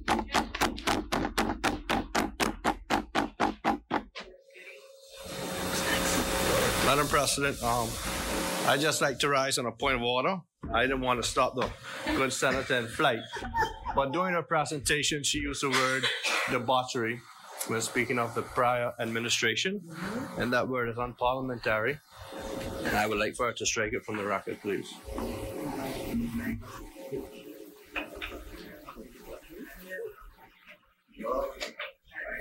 Yes. Yeah, I'll strike it from the record. Yeah, I'll strike it from the record. So you have no objection to the statement. Thank you.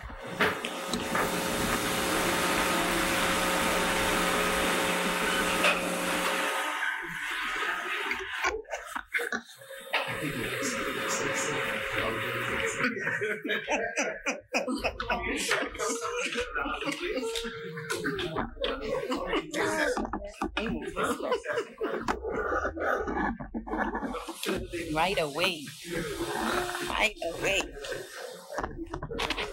Thank you. Thank you, Madam President. Madam President, before I start, I want to also join the chorus in celebrating and congratulating all of the 2020 graduates who have done well, who have achieved one of the best achievements that they can to start off in their adult life. And so we're happy to celebrate the graduates. And I'm also happy to celebrate my niece, Destiny Taylor, one who was diagnosed many years ago as being dyslexic. And she's one of a 2020 graduate and graduated as the valedictorian of her high school. And I want to put on record how proud I am of her, even with her diagnosis. So, Madam President, I rise today to give contribution to the budget debate. And I am grateful, as always, for the opportunity to stand in this place and lend my voice to address the concerns of the Bahamian public at large. I'm thankful to the Leader of the Opposition, Honorable Philip Brave Davis, for the confidence that he has displayed in me, and I can assure you that I have the same confidence that when he becomes Prime Minister in less than 23 months, he will rescue this country out of the dire situation we find ourselves in. Madam President, over the past 10 months, our country has experienced tremendous heartbreak and pain as a result of the uncertainty and destruction brought on by the twin crises of Hurricane Dorian and COVID-19. These are truly challenging times for the Bahamian people, and in times of unprecedented difficulties, it is a moral imperative that a government that understands the responsibility of protecting its people responds with compassionate leadership. Madam President, I know that the Bahamian people are tired of promises made by politicians that haven't been kept. People are tired of change being talked about, but not sufficiently delivered. And they are certainly tired of being told it's the people's time, when the government so obviously cares so little for the people. And while life in the 21st century has thrown challenge after challenge at our country, I know that we can and will rise again with the right leader. Right. Madam President, from the onset, I wish to make clear that every government that has ever existed has experienced difficult situations. I would go even further and say that the true test of any government is the ability to make sound decisions, emphasis on sound decisions when things get tough. Since the global recession of 2008, every administration has been faced with a challenging fiscal and economic reality that necessitated innovative approaches to utilizing limited funds. This is not a novel situation, nor is it unique to the current administration. A quick review of news stories at the time will reveal the dire situation that the Progressive Liberal Party found the country in when we assumed office in 2012. It was the now Prime Minister who rightfully declared that the country was left in a wheelchair by his party, the FNM.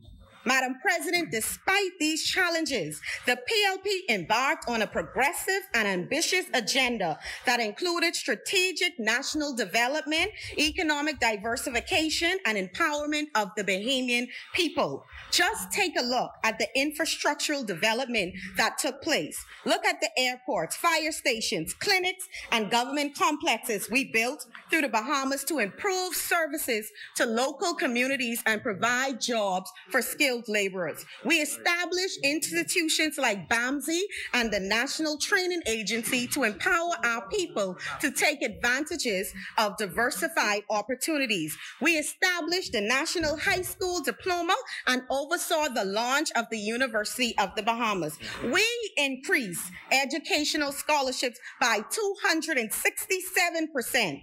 267%. We revitalized the tourism sector through facilitating the completion and grand opening of Bahama and the expansion of events and sports-based tourism. And let the record reflect that the increase in tourism that this FNM government celebrates today is a direct result of the Bahama investment they said was fake when they were campaigning. My goodness, you should be ashamed. The PLP attracted numerous major investments and launched NHI. And honestly, Madam Vice President, the list goes on and on. But the point here is that every government faces constraints that require difficult decisions to be made. But these constraints are not to be used as excuses for a lack of vision and accomplishments.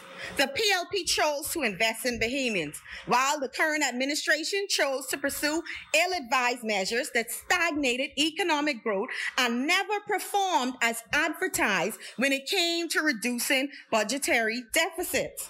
Year after year, despite warnings from the opposition as well as the private sector, this government continued to make decisions that were decimating Bahamian households.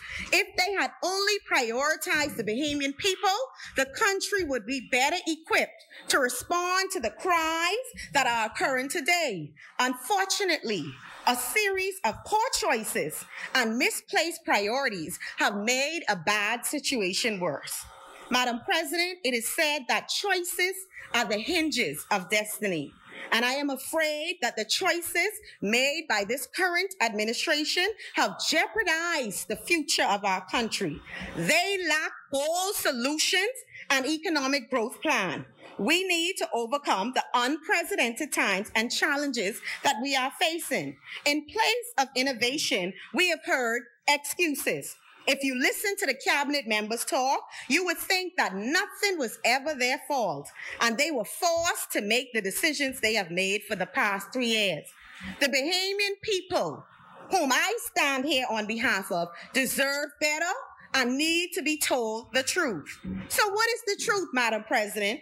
The truth is reflected in this budget and all of their previous budgets. We are here today because of poor choices and misplaced priorities. These poor choices were leading us down the wrong path even even before Hurricane Dorian and COVID-19. Their record level of borrowing $3 billion gross in 3 years and $4.5 billion in 4 years with very little to show for it is inexcusable.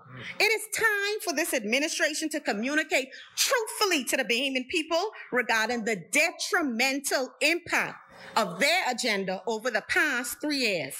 And to add salt to an already open wound, we are now presented with a budget that does not have the vision and solutions needed to face what we call the new normal in a post-COVID-19 world. In this budget, we should be going beyond the status quo, Madam President. Where are the big ideas? I heard almost every member from the government side in that place toot this slogan, the new normal. But it appears that we are approaching recovery with the same old, same old. This administration's short-sighted approach to planning has failed to protect the future of the Bahamian people. Where is this budget poised to take us in the long term? The answer is nowhere.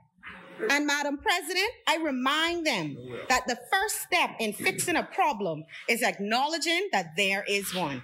It is time for this F&M administration to acknowledge its incompetence and accept responsibility for their actions if they want a chance at finding valid solutions. But they won't admit the errors in their ways. If only they did, we would be much further along today. Needless to say, our country deserves better. The Bahamian people deserves better. They need a government who will prioritize their needs every day, not one who pretends they care when they feel the heat from the people. The distinction between actually caring and only pretending to care is all the difference in the world. Madam President, the term essential workers is one we've heard a lot since the start of COVID-19. But the PLP is a party which has always understood the importance of workers and the central role they play in our economy. Workers always been essential to us, and we don't think lip service to workers is any substitute for policies that actually support them either. This pandemic has shown the importance of having a government that invests in building up a nation. A government visionary enough to consider the short, medium, and long-term effects of their policies.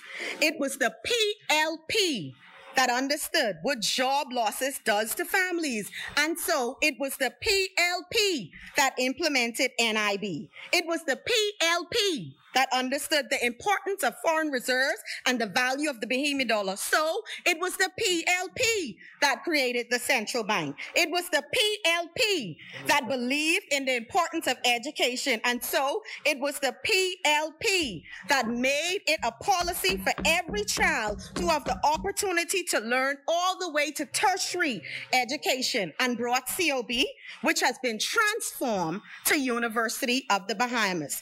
It was the PLP that understood many Bahamians don't have the means necessary to repair their homes after a major hurricane, and so it was the PLP that brought about urban renewal home repairs. It was the PLP that understood the importance of food security, and so it was the PLP that created BAMSI. The Bahamian people at this time and at all times needs a government that actually cares, not a government that pretends to care. The Bahamian people want a government that can manage crises as they arise and think forward to the challenges of the future. Unfortunately, Madam President, after 3 torturous years, I fail to see any evidence that this administration is committed to our people or to the future of this country. And I am not convinced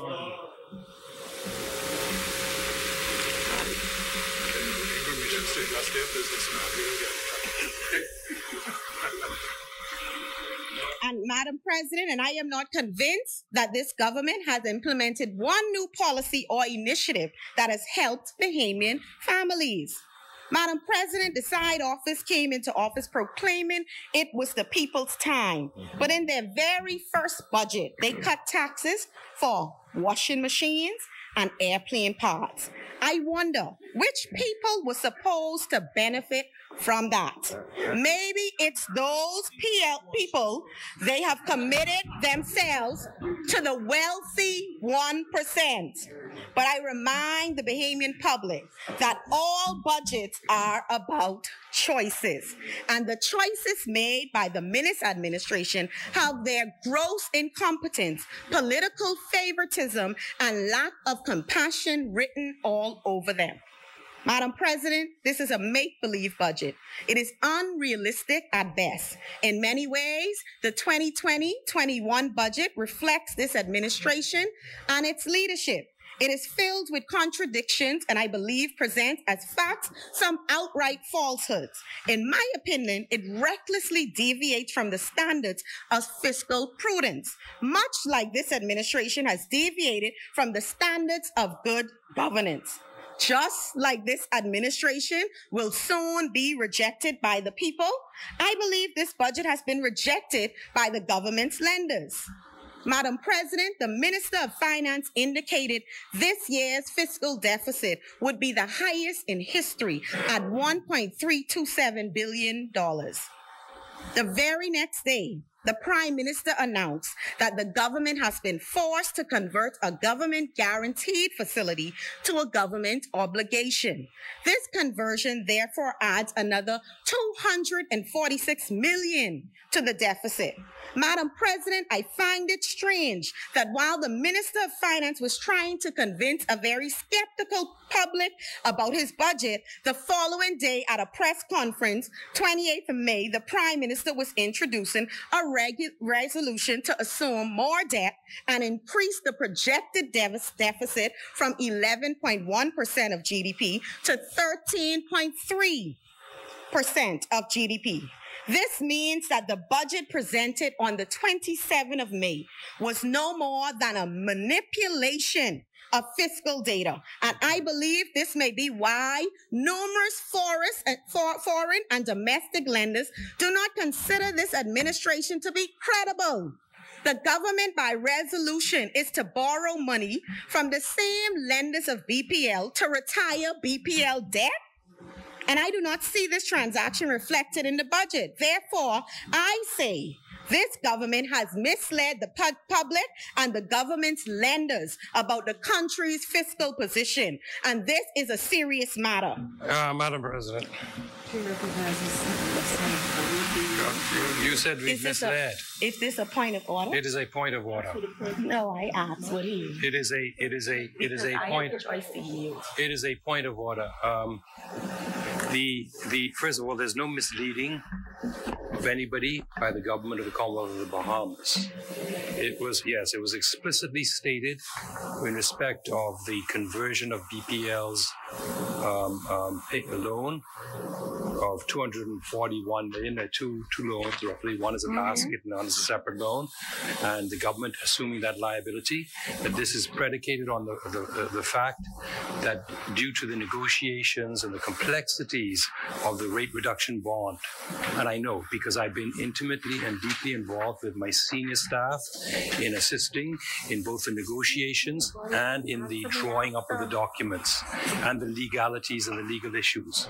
And because of these legal technicalities and the very special and precise nature of the bond offering and the requirements of it, we were unable, the market was unable, and the lawyers and the banks were unable to proceed with the matter at the time we wished and in sufficient time to place the bond into the international markets in order for BPL to be able to pay the loan.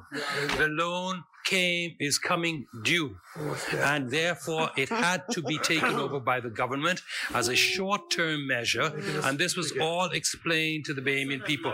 There is no misleading of anything, and as soon as the rate reduction bond is paid, a portion of it will go to paying off the government for the loan it is assumed in this budget. And so, in other words, it'll be a wash. It will be a wash, and there was no deception of anybody. We're doing what we have to do to I save didn't say BPL. deception. Thank you. And I hope that the government intends to follow the Financial Administration and Audit Act in this matter and table a supplementary budget to accompany this resolution. Madam President, just 3 years ago, this administration inherited a fiscal situation that was in great contrast to the one which the PLP administration inherited in 2012.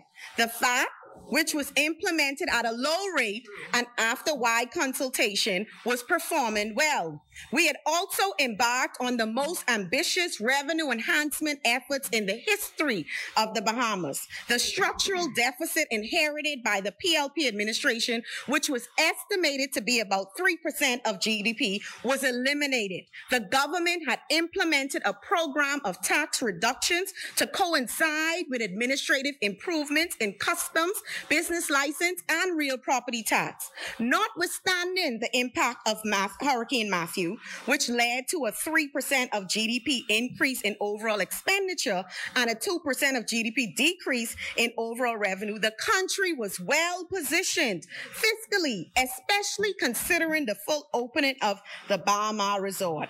And let's not forget that for the fiscal year 2016-2017, the last year of the PLP administration, the deficit was on track to be less than 1% of the GDP had it not been for Hurricane Matthew. However, Madam President, this government has talked and talked and talked and talked some more about how the budget before us reflects disasters of Hurricane Dorian and COVID-19. But the truth is very important. And the truth is, this government would have been in a very tight spot even without two disasters. The only thing that can be said about this government is that they have turned two disasters into one enormous nationwide crisis.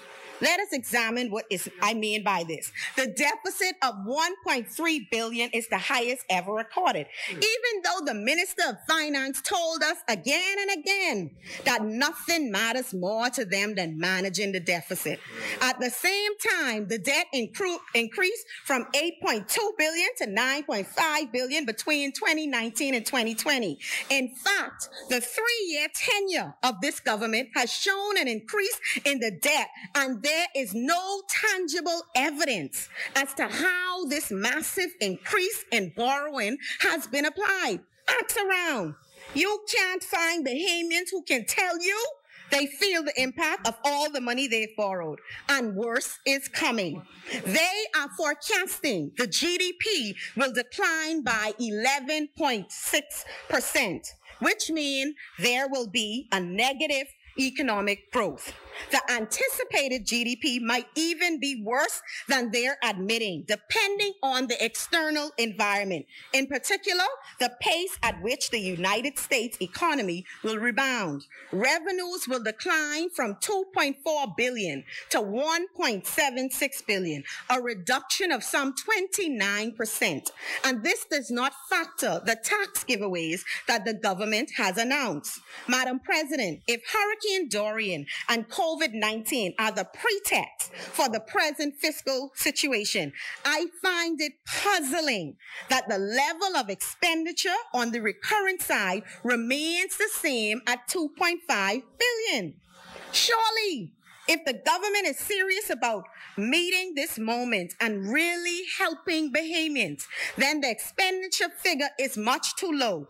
I predict, therefore, that the pressures on the recurrent expenditure side will force this government to come back to this House to borrow more in order to address the problems which they will encounter in dealing with these disasters.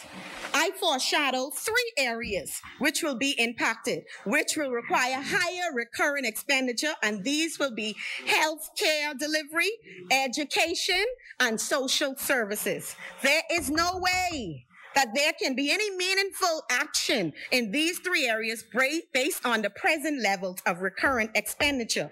Their failure to anticipate that they will need to spend more to help Bahamian families shows that this government is neither competent nor compassionate. Madam President, I am sorry to say that the incompetence of the F&M is on display throughout this budget. There are no innovative solutions in this budget. In place of real help, they offer band-aids and rhetoric. The budget reads like a confession. We, the F&M, don't know how to tackle the problems that face our nation.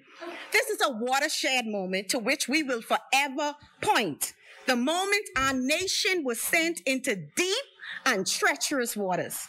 Madam President, I consider this tragic. This government has missed an opportunity to build something new and transformative. Where are the youth empowerment initiatives and the encouragement of light industry on a larger scale? And I agree with Senator Darius. More is needed in terms of initiatives and policies around female empowerment in the continued fight for equal treatment. Only thing I agree with. Madam President, I heard statements about access to funding and increase in financial support for SMEs. But in the new normal, can we have policies that go further than the economic free trade zones and focus on building orange economies that promote arts and crafts unique to different Bahamian communities and family islands? Madam President, we have the opportunity in front of us to encourage linking agriculture and fisheries to tourism, laying the foundation for cottage industries and sustainable and subsistence farming. I further ask, what has happened to the over-the-hill initiatives? Is the Family Island Development Act defunct? Madam President, it is unfortunate that prior to the crisis, this government did not see the importance in strengthening institutions and developing health services with a view to advancing the implementation of NHI. The stop, review, and cancel practices of the F&M delayed development and deprived communities and taxpayers of needed infrastructure. Importantly, the government's stopping of substantial improvements in the social service system was laid bare during this pandemic and underscored their careless disregard for the well-being of the less fortunate. Because stop, review, and cancel has always been about politics and not about people. And Madam President, the concerns I have about the lack of competence and compassion are shared not just by my colleagues in the PLP, but by the government's own colleagues too. Listen to these comments. Following the burial of 55 unidentified Hurricane Dorian victims after nearly 9 months, the Member of Parliament for Central and South Abaco asked for a formal inquiry into what went wrong, saying in a letter to the Prime Minister, "Sir, I feel a review of this is not only imperative for the families of Abaco, but also for the proper handling of any future mass casualty events. God forbid." The member of St. Anne's said, "I think if I can give my 2 cents of advice to a large extent, the public are getting," he got more than 2 cents, but he giving his 2 cents to them, his government. "The public are getting tired of hearing of extraordinary events or uncharted or unprecedented or whatever. No more excuses." The Member of Parliament for Central and South Eleuthera asks, "Why are we treating family islanders the way we are treating them? Family islanders are Bahamians as well. No matter what island, they deserve to be treated with the same respect and dignity as anywhere else in this country." Madam President, the Disaster Authority is supposed to help with disasters, not be a disaster itself. And when I took part in a debate about this authority, I spoke out against the management of Hurricane Dorian and how careless this government had been in creating more bureaucratic systems as opposed to providing the necessary relief. At the time, my words were faced with strong opposition from the governing side. And lo and behold, just 10 months later, the former Minister of Health stated in his budget debate, as of today, we don't know collectively who is lost, missing, or missing and presumed dead.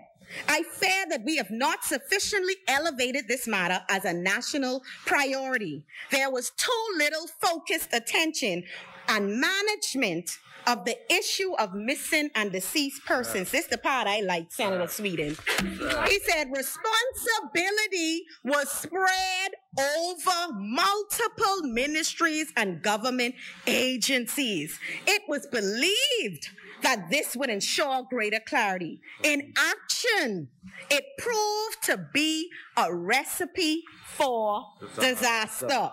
Madam President, this is the government's colleagues who are speaking loud and clear on the inefficiencies, on the incompetence, the negligence, and the mistakes of their F&M administration. So even if they didn't want to take my word for it, or the word of the people, I say, listen to your colleagues. They are telling you just as well that you are about to go over a cliff. Listen to them if you won't listen to the Bahamian people. Madam President, we don't just have a fiscal deficit to deal with in this country. We have a compassion deficit too. A prime minister who wanted to answer the questions of the people would not run from the media. A minister of finance who cared about the people will not boast about layoffs of Bahamians from the public sector as an accomplishment, even though Bahamians have come to expect so little from this government. I think we were still all shocked when the Prime Minister failed to join grieving families as they laid their loved ones to rest during a national service. Madam President, this government has a funny idea of compassion. They want praise for unemployment benefits as if these are some big gifts from the government to the people. But unemployment benefits are the people's money being returned to them. Unemployment benefits come from the contributions deducted from the hard-earned wages of Bahamians. Through 3 difficult years and through stumbles and missteps and errors, we have learned a lot about this F&M government. This F&M government has shown the Bahamian people precisely who they are, who they listen to, and who they work on behalf of. And it most certainly has not been the Bahamian people. And quite frankly, Madam President, the reality on the ground is different from the songs the F&M sings in support of their budget. This economy works well for powerful friends of great wealth to the F&M. On the other hand, the middle class and the lower income families have found themselves worse off because of their policies. Day by day, more and more Bahamians watch their entire life savings slip away, and thousands are fighting to stay above the poverty line. And for the past 3 years, we have seen the Minister administration make decisions against the interests of the majority while banging on the table. And like the young people say, slapping up about it's the people's time with no shame while hardworking Bahamians are barely surviving. Madam President, the biggest moral tragedy that exists today is that Bahamian people do not have a government that they can turn to in their greatest time of need. Budgets reflect a government's priority. We need no further evidence to conclude that this is not the Bahamian people's time. This government has said loudly which people are their priority. If you don't believe me, ask the people in Abaco and ask the people in Grand Bahama. This government borrowed $3 billion in 3 years, and all the people would like to know is, where did the money go? Like the Bahamian people say, where the money gone? So while this side opposite pat themselves on the back and speak about how much of a good job they have done, there is a real truth outside of these chambers. People are hurting because of this administration's lack of compassion, gross incompetence, and their favoritism to always choose special interests over the majority of Bahamians. Madam President, listening to the people's ideas and worries, their hopes and their fears has given me an even deeper insight into what a better future might look like for our country with the right leader. These encounters are a potent reminder of why I first joined the Progressive Liberal Party. And today I express renewed confidence in my belief that our party's ideology, values, and beliefs are central to the Bahamian dream. May God continue to bless the Commonwealth of the Bahamas. Leslie, you feel recognized as so. I'm glad.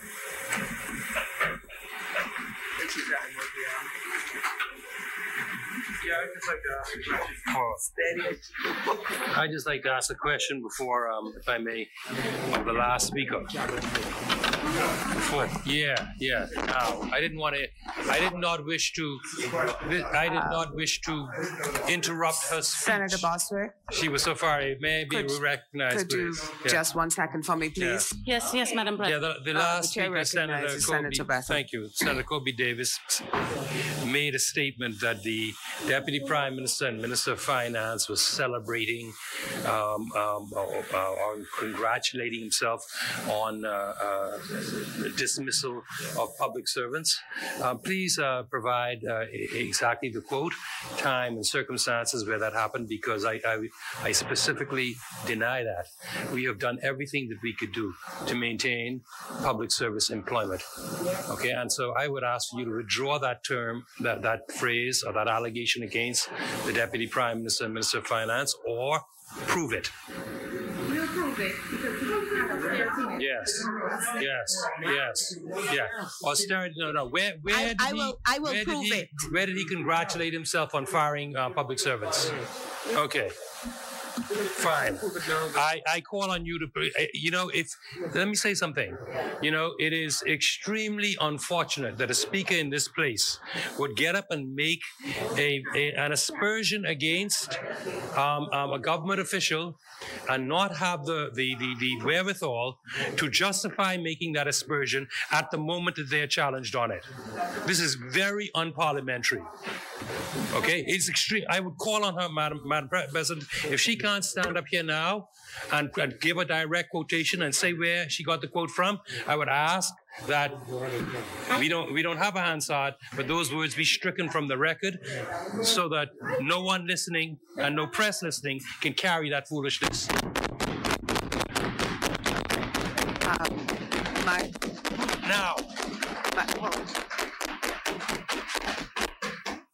My question to Senator Davis, a question has been asked. Are you willing, able, and ready to justify the statement that was made?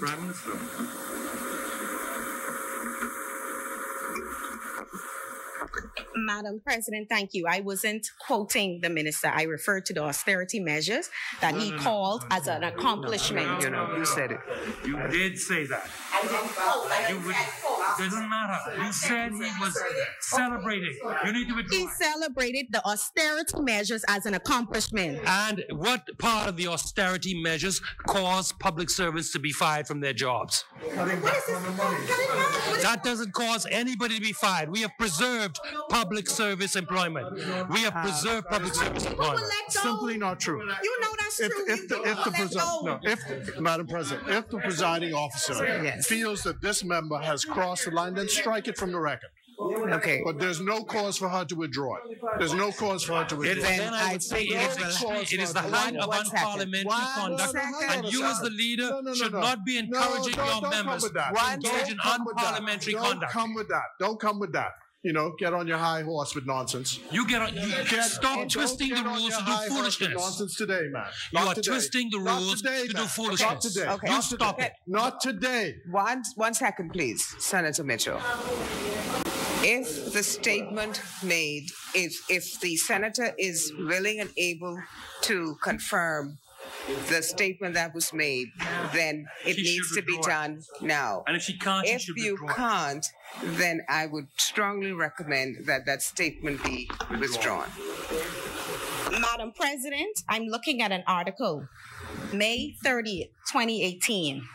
Deputy Prime Minister and Minister of Finance Peter Turnquest just said moments ago that as a result of a 10% budget cut in all government ministries, it has resulted in government wage bill decreasing by 120 million.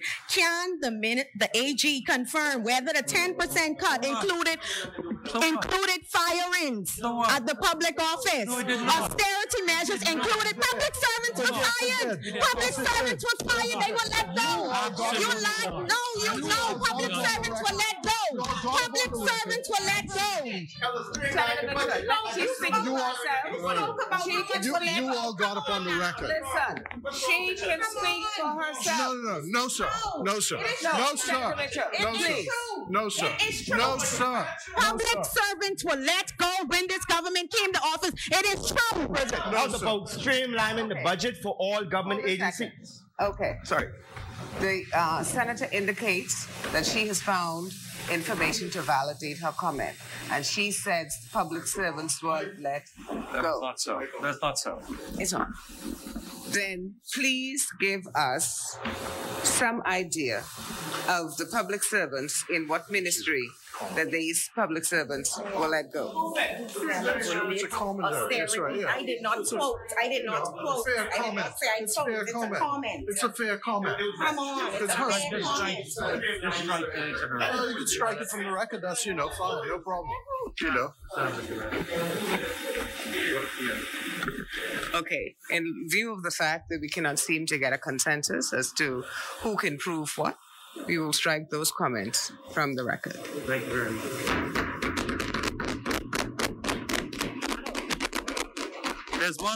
There's a point of clarification to respond that I must respond to another point made by the senator opposite, Senator Colby Davis, who obviously does not understand budgeting. Okay. Come on now. Don't start with that foolishness. Don't be trying to be insulting. If you have a question or comment, make it to me. Don't try and be insulting, because no one insults anyone on your side. And I expect an apology from that comment. That's what I expect, an apology. Come with that in here. That last statement this is nonsense. Say what you got to say and sit down. If you have a question or comment, say it. But don't insult me, because I don't insult you. Senator Davis, please take your seat. Young lady, what is this? You just insulted me on record. Don't shout at me, Senator. You just insulted me on record. Come on. You insulted my... The suggestion that you don't understand budgeting. You're being sexist. That's what you're doing. Oh, come on. You're being sexist. I'm not being just talk about women and you're being sexist, right? You're being sexist now. That's what you're doing. Senator Mitchell. I told you about that yesterday. Senator Mitchell, please take your seat. I have asked the comment was Senator Bethel to rephrase or I withdrew the comment that was made. She doesn't understand budgeting, but I would have to point out that there's no supplementary bill required to deal with. Point that out. To deal with the assumption of the BPL debt on the short-term basis on which we propose to do so, because it is all captured within the existing appropriation. It is all accounted for within the existing appropriation, and the resolution to do so complies with the requirements in the Financial Administration and Audit Act. And so there is no need and will be no need for us to come back to this House in compliance with the Financial Administration and Audit Act to approve anything else else. All that is required to do this in the context of the budget has already been done. Thank you. Thank you. I did not say yeah. Put no words in my The chair recognizes Senator Bostwick Dean. Good morning, Madam President. It's afternoon. It is an honor to be here. You're living a good life. It's afternoon. Address this body and the people of the Bahamas, and to speak to the budget of the Commonwealth of the Bahamas for the first time. My colleagues, these are surely biblical times. All around the world, there are the signs of the times. Plagues and locusts are actually ravaging parts of the continent of Africa as we speak. They are stripping the land of all vegetation, leading to predictions of famine. We watched what appeared to be the continent of Australia burn last fall. Heat waves in the Arctic Circle. It was 100 degrees Fahrenheit on Monday in some parts in the Arctic Circle. First named storm of this year's hurricane season in May and forming over the Bahamas. My people, the first named storm already in May. Prepare, and we pray to God that we will be spared the ravages of any storm this season. We pray, God, for your mercy. Amen. Indeed, so-called storms of the century are now the order of the day. These are the times my grandmother talked about. We have heard it being said that these are historic times, and the Bahamas is not immune. We seem to be getting more than our share. It has been repeatedly stated, but it bears repeating again, that almost 10 months ago, the Bahamas, Grand Bahamas and Abaco, our second and third largest economies, endured the savagery of Hurricane Dorian. And now we, along with the entire world, are in the grip of the coronavirus. These two epic events have wreaked havoc on our economy, our way of life, and our psyche. There is no minimizing or politicizing this. Those are the facts. And I dare to say, no matter how tired anyone on the FNM or PLP side may be getting of hearing it, those are the facts, and that is the reality we are forced to deal with. Our second and third largest economies were essentially destroyed by Hurricane Dorian in September 2019. And before they and the country could begin to recover economically, and before we, the people, as a people, could recover psychologically from the trauma and horror of the hurricane, 6 months later, the economy of the entire Bahamas, and indeed the world, had to be put to sleep in an attempt to stop the spread of the coronavirus. As a result of my being high risk due to an asthmatic condition, this is my first time back in these precincts since the first emergency orders. I therefore take this moment to thank the members of the COVID response team, led by the Prime Minister, the former Minister of Health, Dr. Dow Regis, all doctors, nurses, emergency response personnel, health administrators, health sanitation workers, and everyone else in the health service industry that contributed to the successful management of the COVID crisis. I thank God for their leadership, stewardship, and bravery as they managed the front line while we sheltered in place. We most surely were and are blessed that we had and have Dr. Merceline Dow Regis to lead the team and to act as the special advisor to the Prime Minister and the then Minister of Health.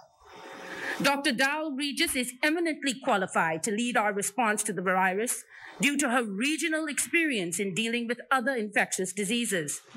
In 2010, Dr. Dow Regis was appointed to lead PAHO's International Expert Committee for verification of the elimination of measles, rubella, and congenital rubella syndrome.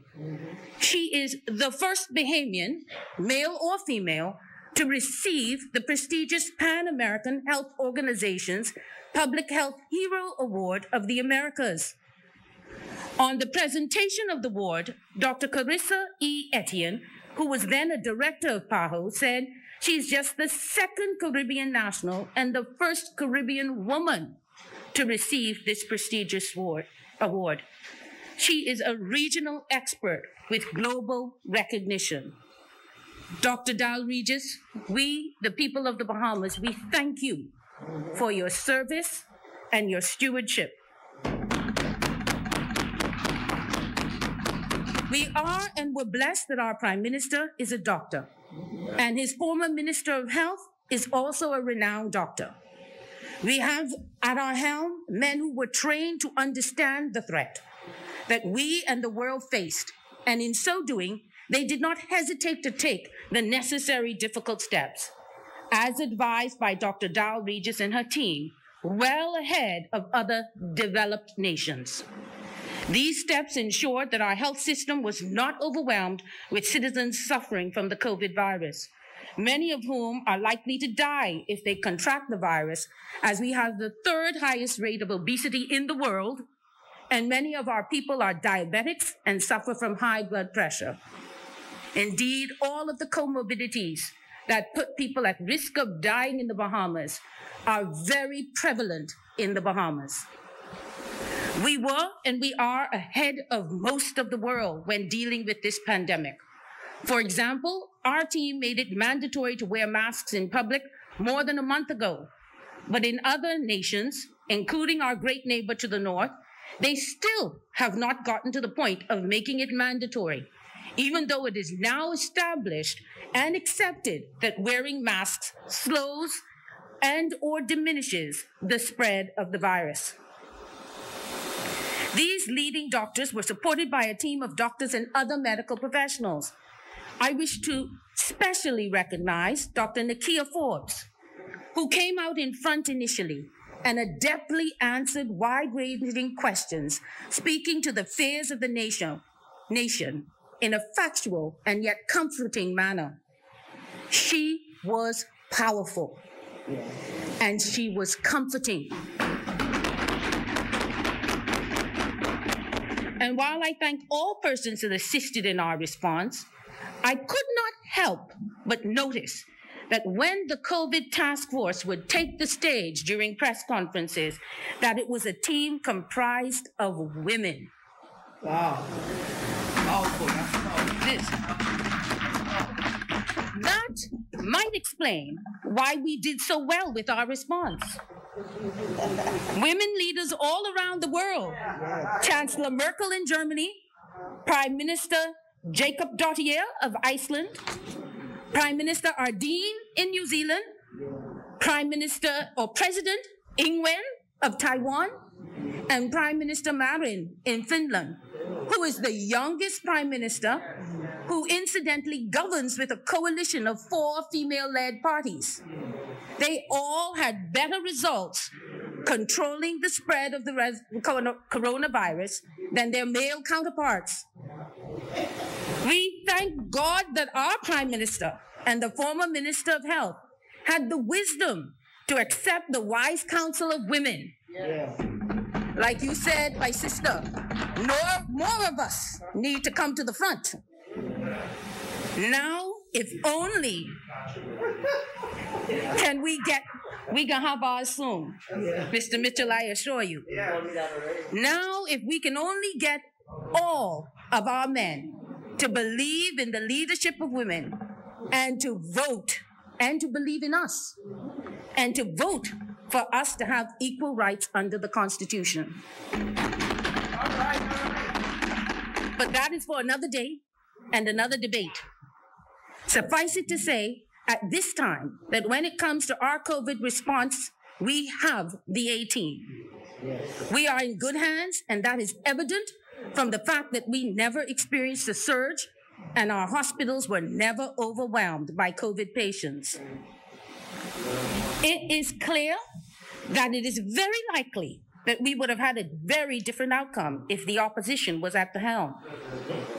While the government appointed an expert team and followed and continued to follow their advice, the leader of the opposition was out trying to steal headlines on March 20th, 2020, stating that the government's response was overreaching.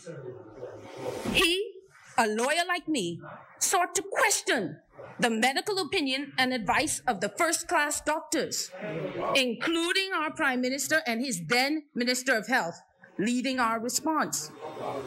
For goodness sakes, even our Prime Minister, a former OBGYN, and our former Minister of Health, Dr. Sands, a renowned surgeon, recognized that this was not their area of expertise and put together a team comprised of infectious disease specialists from whom they took advice. But yet, our leader of the opposition, or the leader of the opposition, would say, when you take their advice, you're overreaching. The government's response under the opposition's leadership during this crisis would have been disastrous if the leader of the opposition could not see the need to accept the medical advice of our professionals in the field.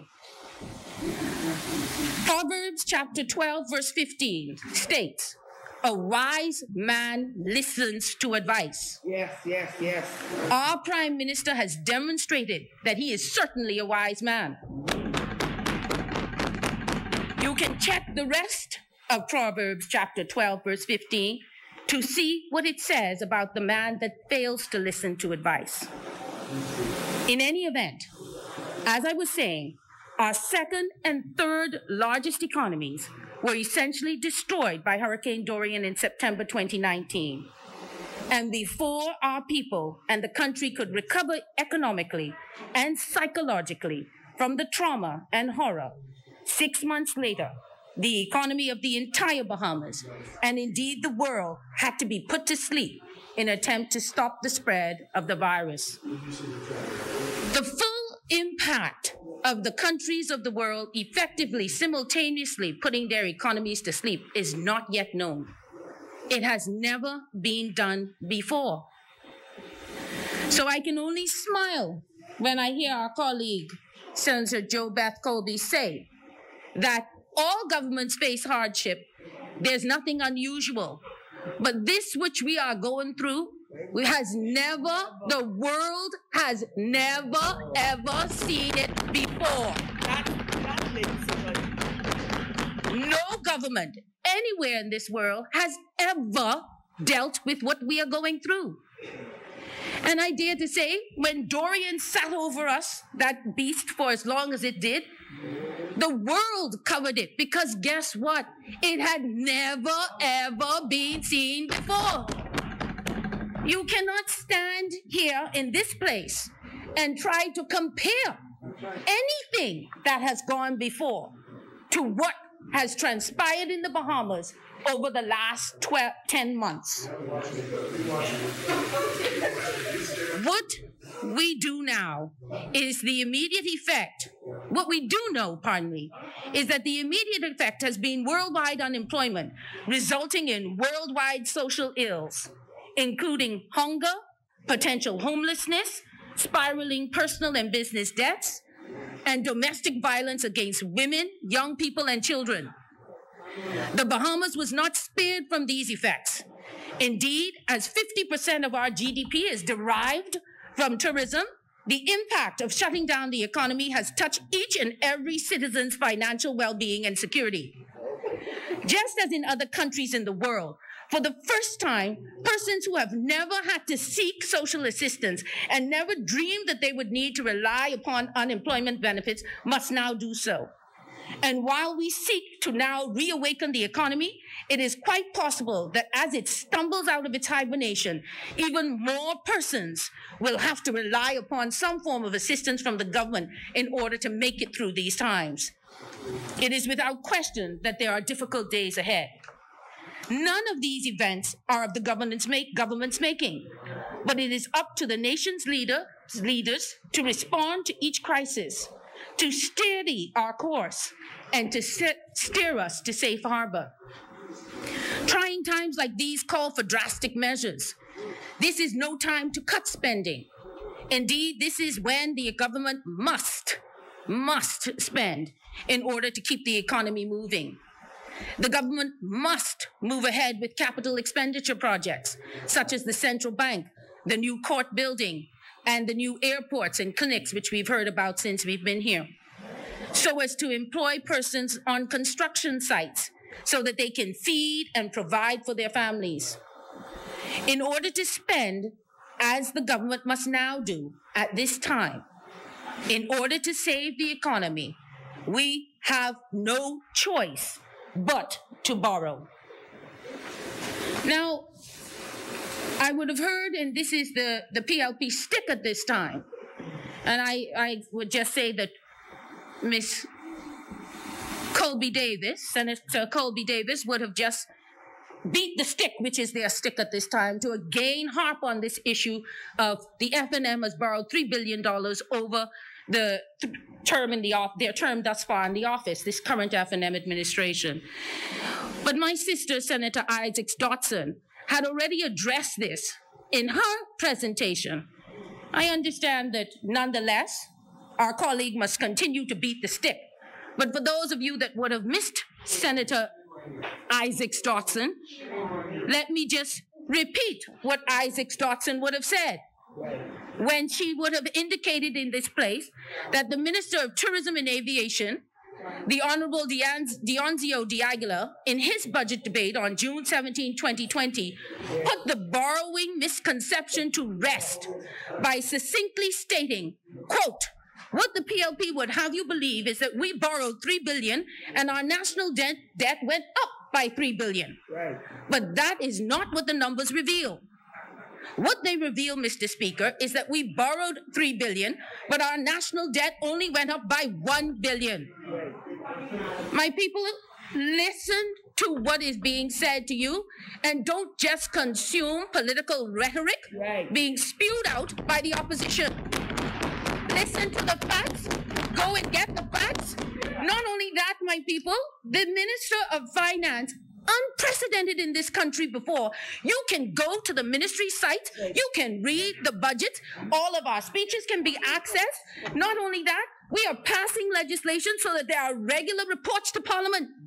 And this PLP government would PLP opposition would sit down and constantly seek to just befuddle you and confuse you and muddy up the waters. Well, guess what? You don't have to tolerate it. Just go online and check it yourself. Don't listen to me. Check it yourself. But Dionzio Diaghiler went on and said, Minister Dionisio Diaghiler went on to say, what they reveal, that is the numbers, Mr. Speaker, is that we borrowed $3 billion, but our national debt only went up by $1 billion. Why, Mr. Speaker, did we borrow $3 billion, as the PLP say, but our total debt only went up by $1 billion? I'm going to pause there. The PLP would have to ask that question because they wouldn't understand about fiscal management. If they borrow it, they don't realize you got to pay it back. So if we borrowed 3, it went up by 3. We're confused. Why didn't it go up by 3? Because we paid back debt. It's not confusing. Don't let them muddy you up and confuse you. It's not confusing. That's basic, simple math. You borrow it, you pay some back, it goes down. That's right. Hello. You know? So they're confused. But, well, that is because of the 3 billion. Here goes Diaghiler saying just what I just said to you. Well, that is because of the $3 billion that we borrowed, we paid off $2 billion of existing debt and added $1 billion of this borrowing to the national debt. Simple. Simple mathematics. He went on to say, we understand that our borrowings will be more than the PLP. We get that. But remember that the borrowings of the PLP were reduced by $1.5 billion in additional VAT money. And remember this too. Think on this. In the 1 year that we did not have a hurricane or pandemic, 2018 to 2019, we, this FNM government, we demonstrated to the Bahamian people that we managed their money effectively and responsibly and reduced the deficit to $219 million. And yeah, we keep saying it because, my people, you need to hear it. And I'm going to tell you why you need to hear it a little later when I quote Mr. Cooper. I'm going to tell you why, because of the games that they play in this political manipulation. I'm going to repeat it. When we did that, that was the lowest deficit in a decade. I'm going to repeat it again. That was the lowest deficit in a decade. That includes the last 5 years of their term. So when we look, despite any statements to the contrary from the opposition during this budget debate, they know and support the basic principle that we have to borrow in these current circumstances. Yes. Indeed, in their quote, plan for mitigation of coronavirus economic fallout, this is their plan. I'm just providing it to let them know I have it here with me before any questions come and arise. But this is their plan, so everything I'm about to quote comes out of their PLP plan. You can find it on their site. So hopefully I don't have to get interrupted to be said when I say, and I quote, where I get it from. I could tell you the page, chapter, and verse. Okay?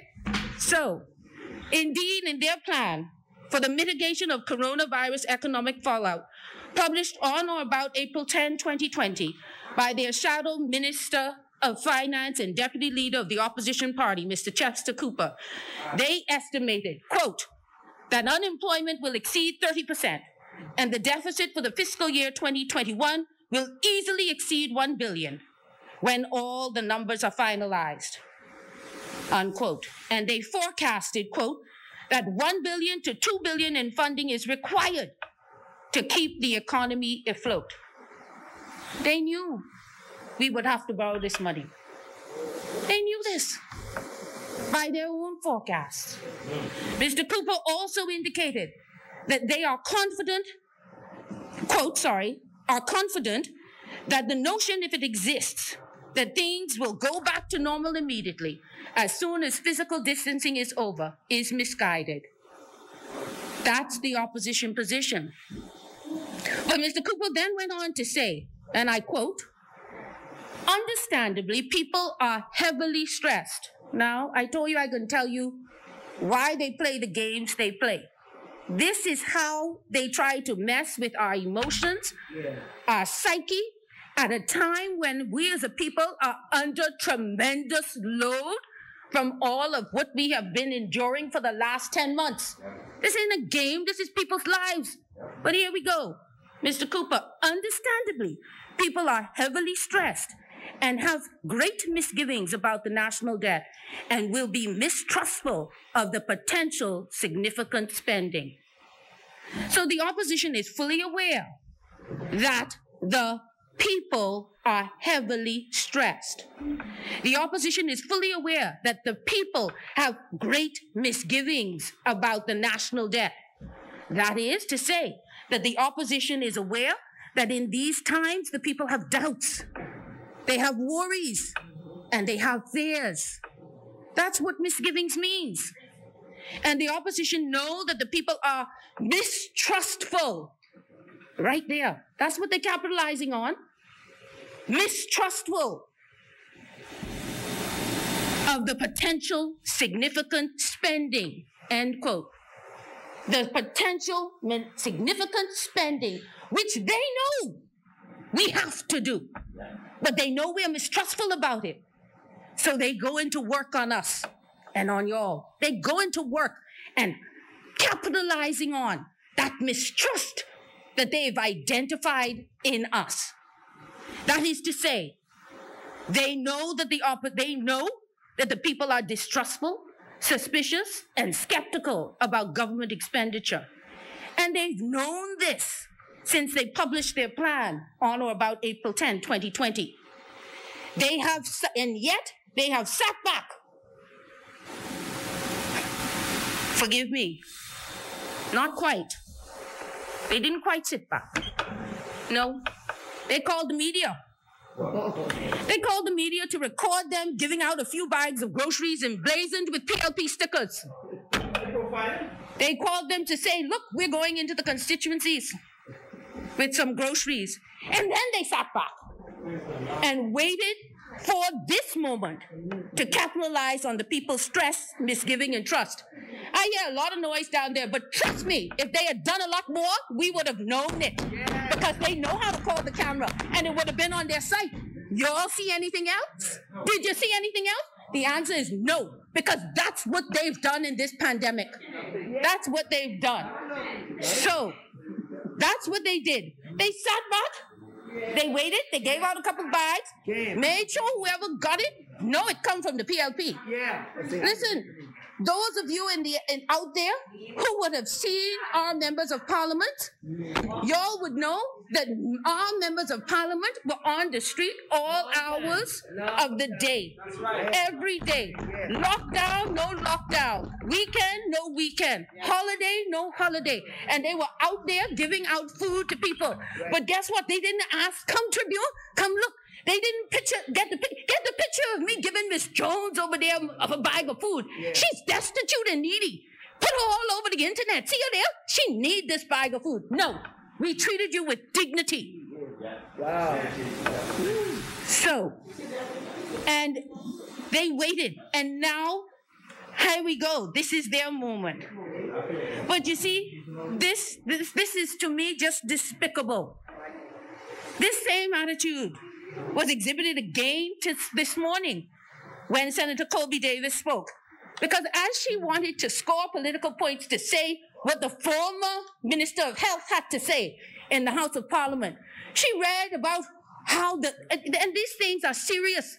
These things are hurting our people. What he's saying about the missing, you know, and here she goes while she's trying to, she can't even hold on to that grief and the horror of that moment loud enough to restrain herself from saying, and this the part I like. This the part I like. It's about the politics. This the part you like. There's no part of talking about the missing people and the suffering and the grief that you could like. There's no part of it. But you see, they can't restrain it.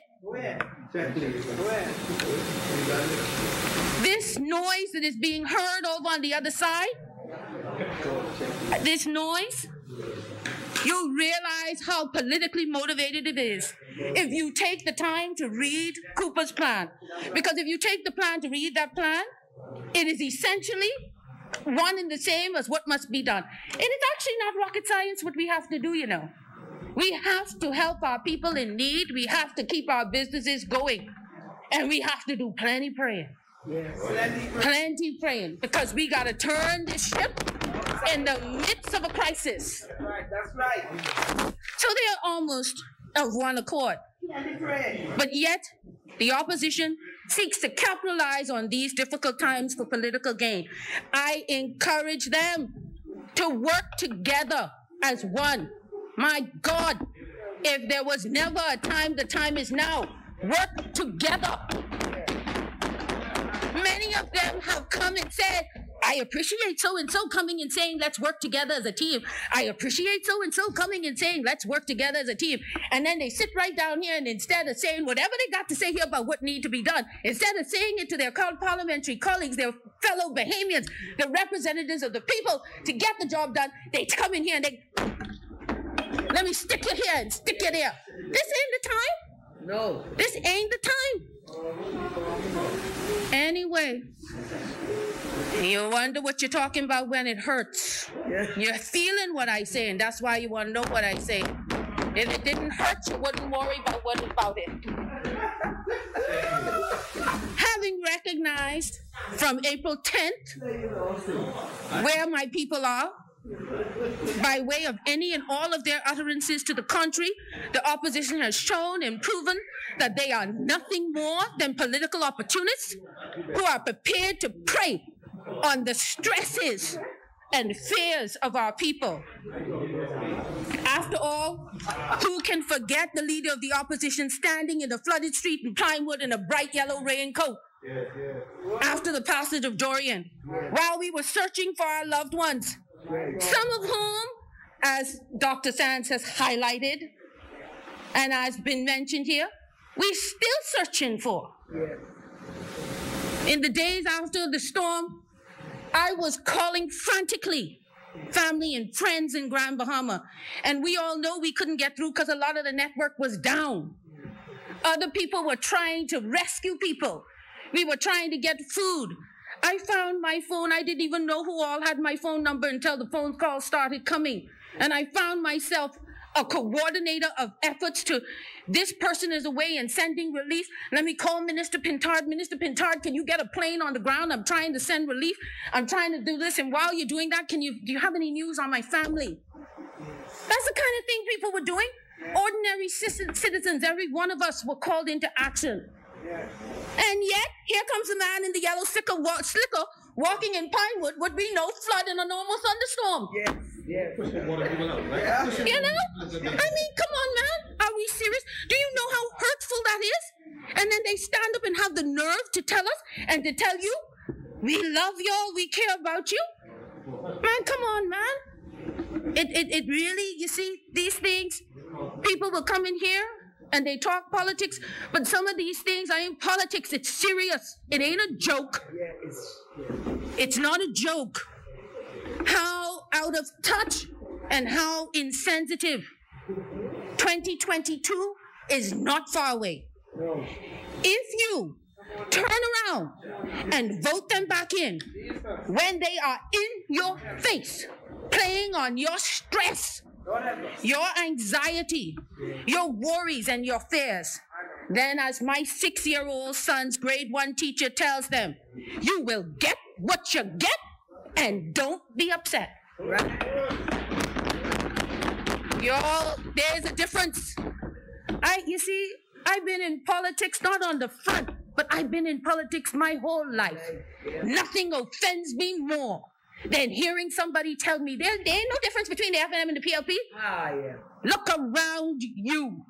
If you see it look good and look pretty and built, guess who did that? Guess who built your beach? Guess who built your new colonnade? Miss, I ain't got long enough. I ain't got long enough to list off. But I can deal with some of that when I come to your education that the great PLP did for us. What they actually pulled down from where they inherited it. We are here to tell you, my people, stay focused. Fear not, because in the midst of this health and economic crisis, and I'm gonna say it, and like Minister Thompson, I'm gonna say it and mean it. This is the people's time. And this is the people's budget. The Deputy Prime Minister came to Parliament and told the people the truth. It's going to be hard. There is going to be hardship. We are going to have to borrow a lot of money to assist people and to stabilize the economy. We are going to have to develop a new economy. We can pull ourselves out of this situation with focus and discipline. He presented a budget with 5 critical aims. 1, protecting the health and safety of Bahamians. 2, providing adequate social support to vulnerable members of our community. 3, Yes, we are approaching the 1 o'clock hour, but you are giving such a dynamic presentation. We wish for you to continue, so I therefore beg leave to move that the business of the Senate continue after 1 p.m. Thank you. Madam President, I rise to second that.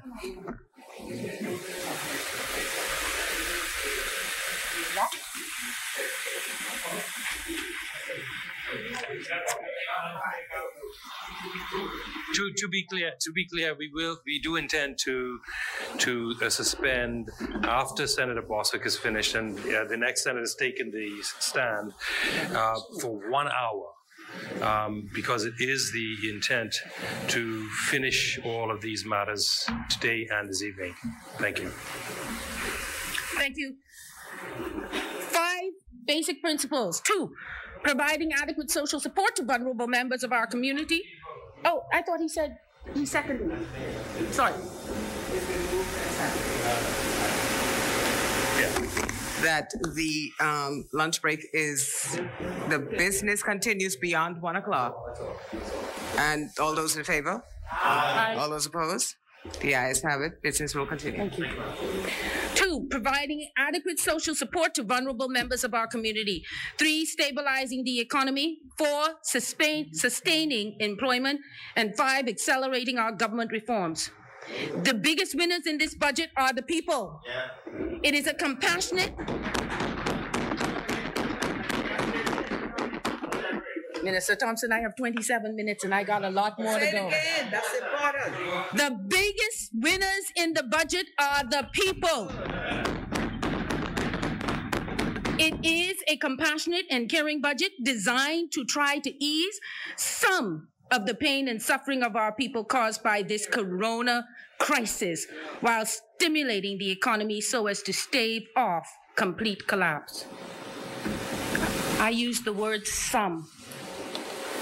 There is no government that can ease all of what is going on now.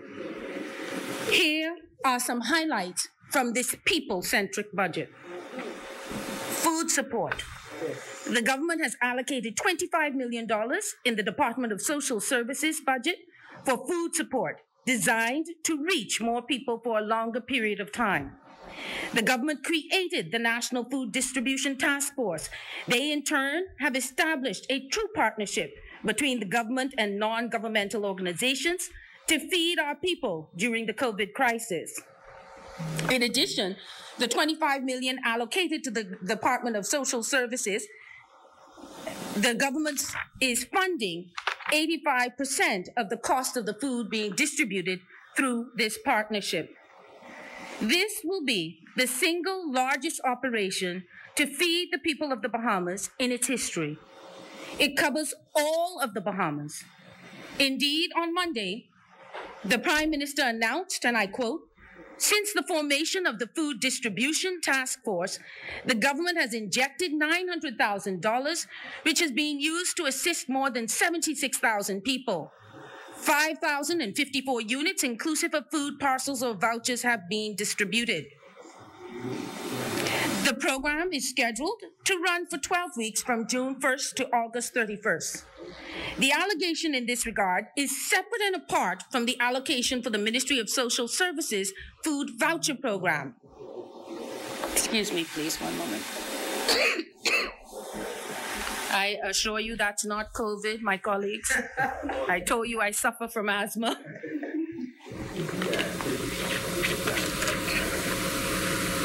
The DPM informed Parliament that the government has provided, quote, $17 million in increased social welfare spending to provide expanded food assistance through the government's food voucher initiative, as well as to support the expansion of other social programs at the Ministry of Social Services.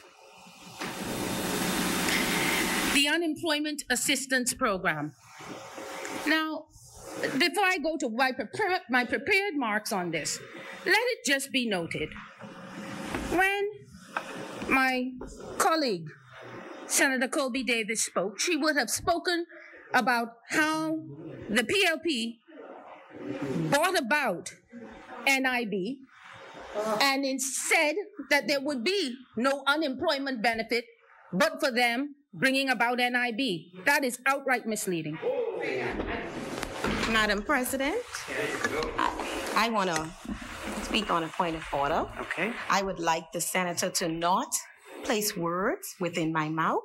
Either she can quote me directly or she can give a summary of how she feels it was said, but do not say that I made that comment, because that is not a quote that came out of I said nothing about benefits and whatever. I said what the PLP did, and either she can quote me or she can say how she felt about the position I held. Thank you. Madam President, in as much as... One second. Are you prepared to clarify what? I'm going to speak to that. Okay. Madam President, in as much as the senator has suggested that I misrepresented her, she is here, her speech is written, she was turning pages.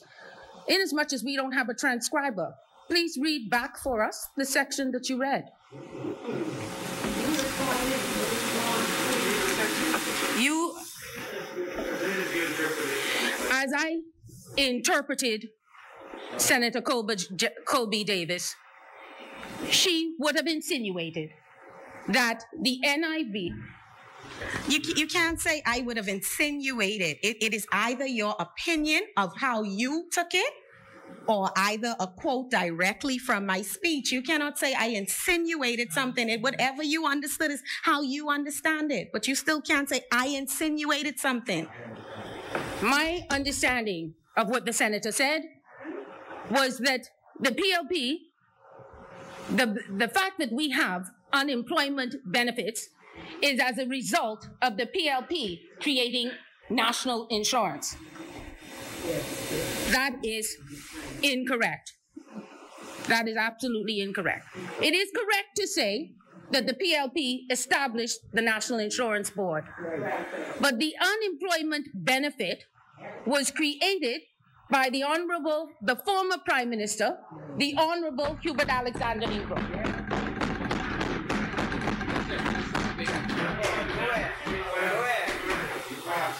I can, yeah. So, unemployment benefits, and in this current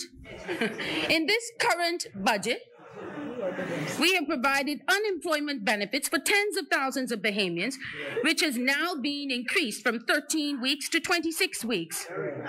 And the creation by the government of a program to assist self-employed persons who would not normally be entitled to unemployment benefits.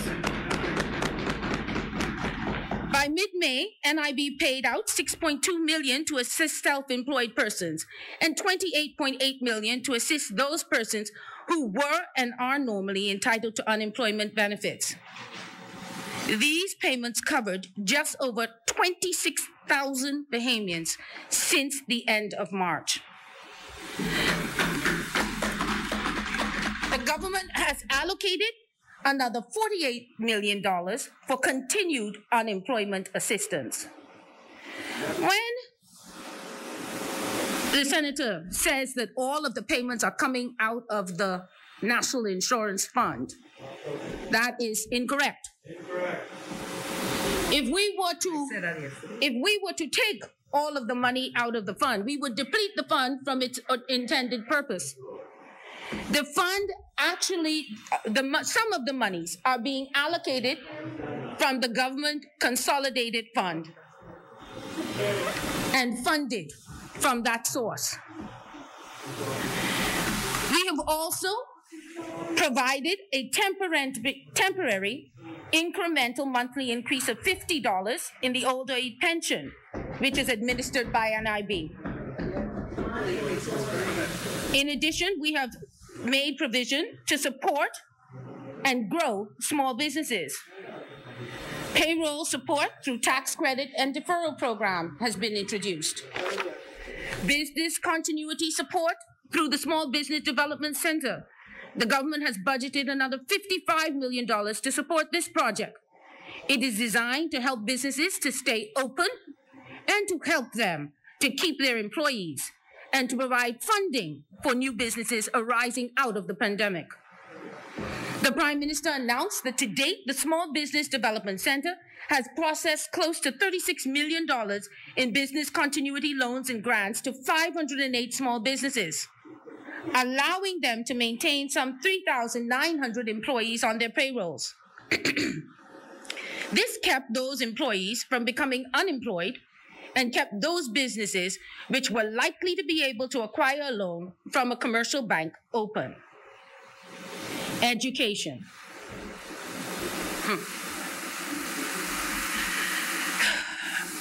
I am amazed that any PLP would seek to make education one of their strong points. I'm not vain enough to be concerned about my age. I'm old enough to know better. What the good senator failed to say is that the PLP dismantled the government high school. They failed, and I should say, the government high school is a school that is responsible for educating and developing almost all of our nation's leaders. Almost all. You see, I have a theory about why they did that, and I can share it briefly. They say it was because they wanted everybody to have equal. But I think really it was to ensure that the established leaders remained leaders. We're not keeping a school which develops leaders. I truly believe that. I truly believe that the PLPs are the authors of dissembling education in the Bahamas. During their time in education or in governance, it would be interesting to find out when they last built a school. They didn't do much of that. No, most of the new schools were built during the terms of Hubert Alexander Ingram, and now this government in its current budget is planning to build more schools. Yes. Yes. And so they also moved a country with, it's uncomfortable to hear the facts, but the facts must be heard. And there are people here that are young enough not to know the facts that I speak of. People in this country. And the facts need to be heard in as much as the good senator would come to this place and seek to say, we are responsible for education. And they moved the country with a more than 90% literacy to almost being illiterate. To almost being illiterate. In any event, we allow the FNM is continuing its access to education program. The government has directed, quote, millions of additional resources towards free education for UBE and BVTI students. And we are continuing to fund the Universal Primary Education Initiative to make quality preschool education more inclusive and accessible. The allocation for the UB Scholarship Initiative has been increased by $1.5 million, and for BVTI, it has been increased by $500,000. That's what being concerned about education is, including the building of even more schools, which they cannot talk of. That's why whenever they get loud, it's because it hurts. Just remember that, people. When you hear them getting loud, that's when it hurts. We also spoke to what was going on in agriculture. The government has made a lot of investments in agriculture. And the Minister of Agriculture and Marine Resources has spoken to the government's initiatives with agriculture. Health. The government has increased the allocations to the health sector to ensure its readiness for the detection, treatment, and mitigation of the virus by $20 million. Prior to this budget, the government has already spent $3.1 million to construct a new COVID-19 support unit at PMH and at the RAND, and to put additional beds at the Grand Bahama Cancer Association for any overflow patients. However, as the Deputy Prime Minister said in his budget communication, the public threat is not behind us. Future public health emergencies could spring up at any time. We have to make sure that we are ready if they do. These funds, quote, will cover the cost for medical equipment and supplies, ensuring suitable quarantine facilities, amongst other things. The government is also increasing the allocation to the National Health Insurance by $18 million. And that is something that was created by the PLP, and it has worked out well. Tax relief. In addition to the tax deferrals being offered to businesses so that they can keep their workers employed, the government is also giving tax reductions in targeted areas. For example, they have reduced duty on farming equipment for backyard farming. Some items to encourage adoption of environmentally friendly technologies and building materials. And they have removed duty on medical gloves and for a period of 1 year on personal protective equipment. They have expanded the tax relief on the transfer of land where there is no additional change in beneficial ownership. Yeah. They have also extended the tax relief granted to parts of the Grand Bahama and Abaco, and they have provided back-to-school VAT holiday on school supplies, clothing, and select food items for the 2 weeks leading to the reopening of schools. Yeah. The government is increasing capital spending by $190 million for investments in hospitals and clinics, roadworks, and other civil projects across the Commonwealth to boost critical infrastructure and generate near-term job opportunities. This by no means is a full listing of all of the measures that the government intends to take in response to this new crisis, as set out in the budget. This is just a few highlights. My colleagues in this place have named others. Yes. It is impossible for the government to provide the people and the economy with the sustenance which they now need and which we've explained in the budget while collecting less money without borrowing. Think about it, people. For example, we are not collecting hundreds of millions of dollars in taxes from tourists for landing fees, hotel room taxes, VAT on every item that they purchase. The government has granted concessions on the payment of taxes to businesses. That means they're not collecting that money so that they can stay open on the condition that they keep employees. And the government has extended all of the tax concessions to the residents of Grand Bahama and Abaco, so the government isn't collecting that money. Yes. I could go on, but the point is that if the government cannot collect money from various taxes, where is it going to get the money from to pay its normal operating expenses and for all the aid and benefits that it must and is now providing the people with? We are our brothers and sisters keepers. We have to borrow, at least until efforts to diversify the economy have taken root. And yes, sometime in the future, we will pay the bill for looking after our brothers and sisters during these times. But that is what family does. Some people needing help have undoubtedly waited a long time to receive benefits which they have applied for. Again, while it may sound like a cliche, the fact is that systems which exist for distributing benefits were not created for such a significant increase in applicants at one time. Quite simply, just as in the developed world, and I'm thinking particularly of our neighbor to the north, where at one time the news reported that 10,000 people were on a food line in a major city, and also the United Kingdom, our social services and national insurance systems were overwhelmed by the need. It took time to work through the applications. Does that make it okay? No, it doesn't. But those are the facts. But we haven't sat back and just said, well, look at this mountain of paper. We don't know what to do with it. The Minister of Information Technology, Minister Thompson would have just explained to us the digitization of that process so that we can make it easier for people to obtain their relief. I won't repeat it here, but it is all there, and you can log on to the relevant sites. We have learned from the unprecedented events. Recent hurricanes, Joaquin, Irma, Matthew, and Dorian have emphasized the need for us to prepare for hurricanes in a more comprehensive manner. During the passage of Matthew, the Prime Minister also brought forth the concept and practice of evacuating islands in the path of a storm and moving the inhabitants to safety on another island outside of the path of a storm.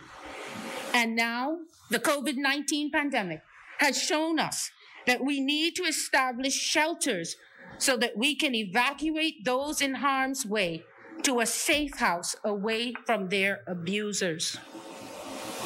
Unfortunately and unavoidably, the lockdowns resulted in victims being locked down with their abusers.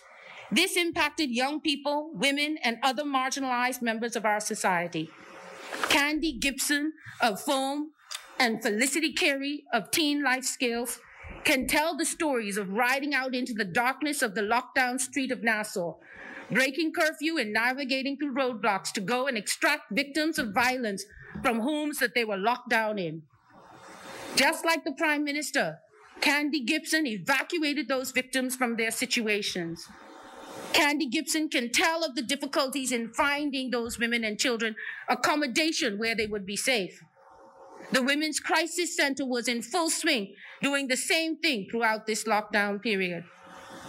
I myself, on occasion, had to call on the Women's Crisis Center to ask them, could they help and try to marry people with phone numbers and cell numbers, WhatsApp numbers, to contact the crisis center so that they could be evacuated from situations.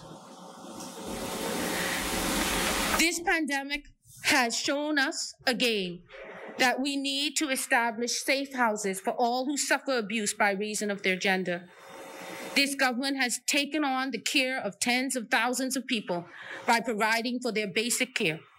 The government cannot possibly do everything at this time, especially when revenue collections is significantly challenged at this time, and where the government has granted numerous tax relief concessions, which will further limit our financial resources. And so I take this opportunity to implore private citizens, churches, and corporations to consider the need for safe houses for those who are being subjected to violence and rape. We are our brothers and sisters' keepers. I ask the government to implement the Gender-Based Violence Authority, and I ask them to have another review of legislation in order to bring relief in these areas. Bahamas, we shall rise. Yeah. We shall continue to be the jewel of the region. While each of us, the world, and more particularly our country, all face adversity, let us remember that, as Albert Einstein said, adversity introduces a man to himself. I will tweak that to say that adversity will introduce our country to itself and to us. For too long, we have placed most of our eggs in the tourism and financial services baskets. For more than 2 decades, our financial services industry has been under relentless attack by the OECD. Over the last decades, there have been numerous town criers crying out that we needed to diversify our economy. Our financial service industry was steadily declining, and we were courting potential disaster if there was ever a situation which caused tourists to stop coming to our shores. These cries grew louder after 9/11, but still there was little done to diversify our economy. Indeed, instead of diversifying, I would posit that over the course of my lifetime, we actually contracted our economy. For example, we stopped producing eggs. Sawyer's no longer produces jams for the local market, and I miss my guava jam.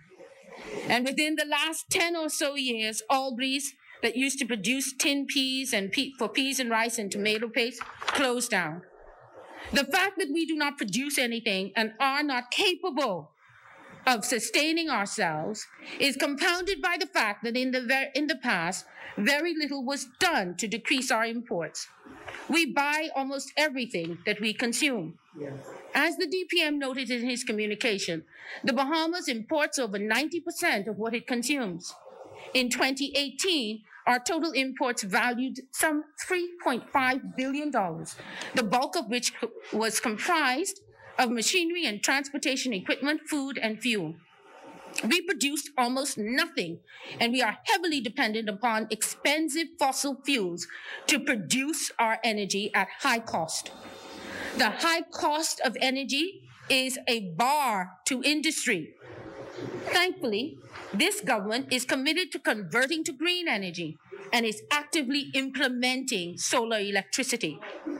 I am watching with great interest the implementation of the various solarization plans, as there are significant opportunities for the government and our people out there in that industry. It has taken COVID to cause us to buckle at the knees, as we are faced with the stark realization that we must diversify our economy, and we must do so quickly as possible. I want it to be noted that I said we have buckled at our knees.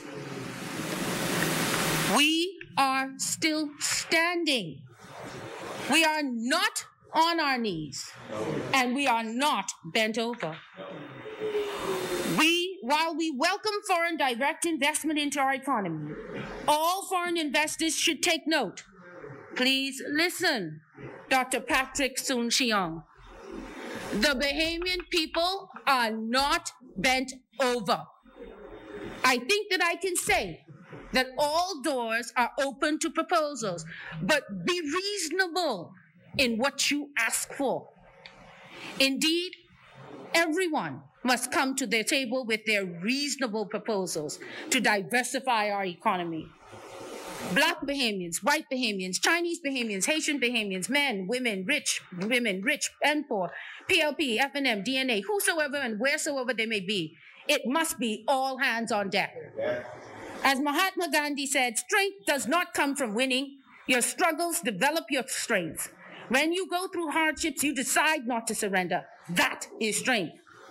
My fellow Bahamians, we will never surrender. Never. Yes, there will be more struggles ahead, but we will become stronger as we work through them. My fellow Bahamians, we are resilient and we are strong. This government has been focused on the urgent need to diversify the economy before the first COVID case was detected. The Parliamentary caucus was tasked with coming up with ideas to diversify and stimulate the economy and produced more than 100 ideas. The Prime Minister established a link on the page of the Office of the Prime Minister for citizens to send in their ideas, and the Economic Recovery Committee was established and tasked to deliver, quote, policy recommendations that will guide the government's strategy for recovery and the creation of an economy that is resilient, dynamic, inclusive, and sustainable.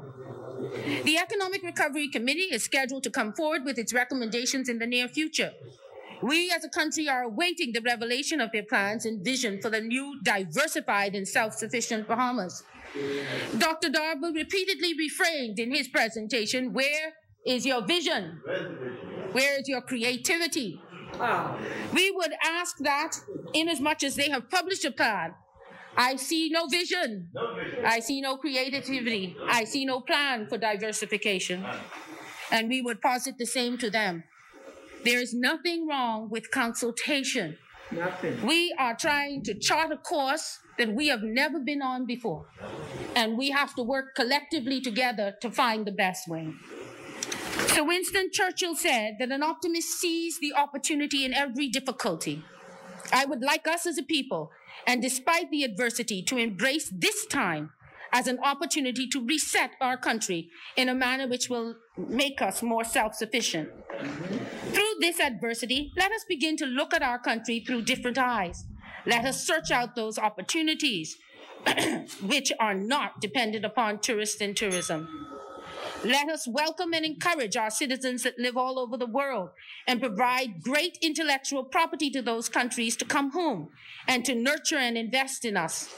And when they do, let us make room for them at the table, because let us be honest, they left because there was no opportunity for them in their own country. And I've heard too often that when they tried to bring new ideas, they were often rejected or frustrated. Let us learn from them the skills and knowledge that they have acquired. Let us make it easy for them to do business at home. Let us take advantage of all of the opportunities provided to us in this budget, whether they be financing or education. Madam President, in wrapping up, I would just like it to be noted, to clarify one more statement that would have been made by Senator Colby Davis. Inasmuch as she would have indicated that it was the PLP that brought Bahama to the shores of Nassau. I'm not sure that is factually incorrect. What in fact happened was Perry Christie introduced the Bahama concept. That is true, undoubtedly so. However, the Bahama project was significantly modified from what was originally intended. Under the original conceptualization of it, there was even supposed to be a marina cut through, swirling around into the middle, which would have limited access to the beach. And that was significantly modified and changed. And it was under Hubert Alexander Ingram that the Bahama project was approved. Madam President, you will just wrap up for me, please. Yes, I have already thanked all of the medical professions on the front line of this crisis. I will not list them here as I've done so earlier. And I wish to end by thanking all grocery workers, sanitation workers, bankers, the Royal Bahamas Police Force, the Royal Bahamas Defense Force, Breezes Hotel, and all other essential personnel who have worked so hard and placed themselves at risk to serve this country and our people. I am pleased to stand behind and support this budget for our people. I have no reservations about it. Thank you, Madam President.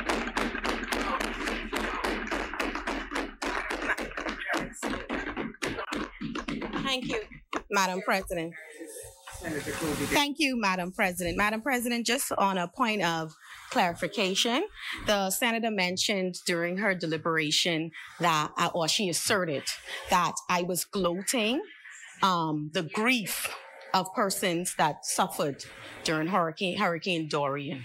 And I want to clarify on record that nothing about my contribution was a gloat of the grief anyone suffered. I spoke and I was pointing out the comment, and the quote by the former Minister of Health was directly almost a mirror quote of what I said when I deliberated on the disaster authority. And that is the only point where I was excited to see he said exactly the same thing I said, not the grief that people suffered. I don't ever want anyone in this place to put words in my mouth and try to ruin my character, because that's not what I do when I am here on my feet.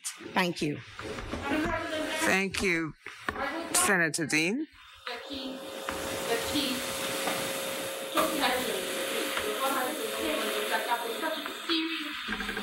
Matter. That was such a serious matter, and that at any point during that, to take pleasure in what any member of Parliament, upper or lower house, has to say on it is inappropriate. Thank you, Madam President. I think that's been going around the table all day. So, but we certainly should all stay away from that. Madam President. Madam President, I beg leave to move now that the business of the Senate on its rising be suspended for 1 hour until 3:30 p.m. Jesus. No, I have my glasses on. 2:30 to 2:30. Yeah. Sorry. Yeah, to 2:30 p.m. Today, the 25th day of June 2020. If I may obtain a second. I step right second. Has been moved and seconded that the Senate be suspended until 2:30 p.m. Yeah. Right? At which time we will have lunch. As many as are in favor, say aye. Those opposed, nay. The ayes have it. The Senate is suspended until 2:30. All right.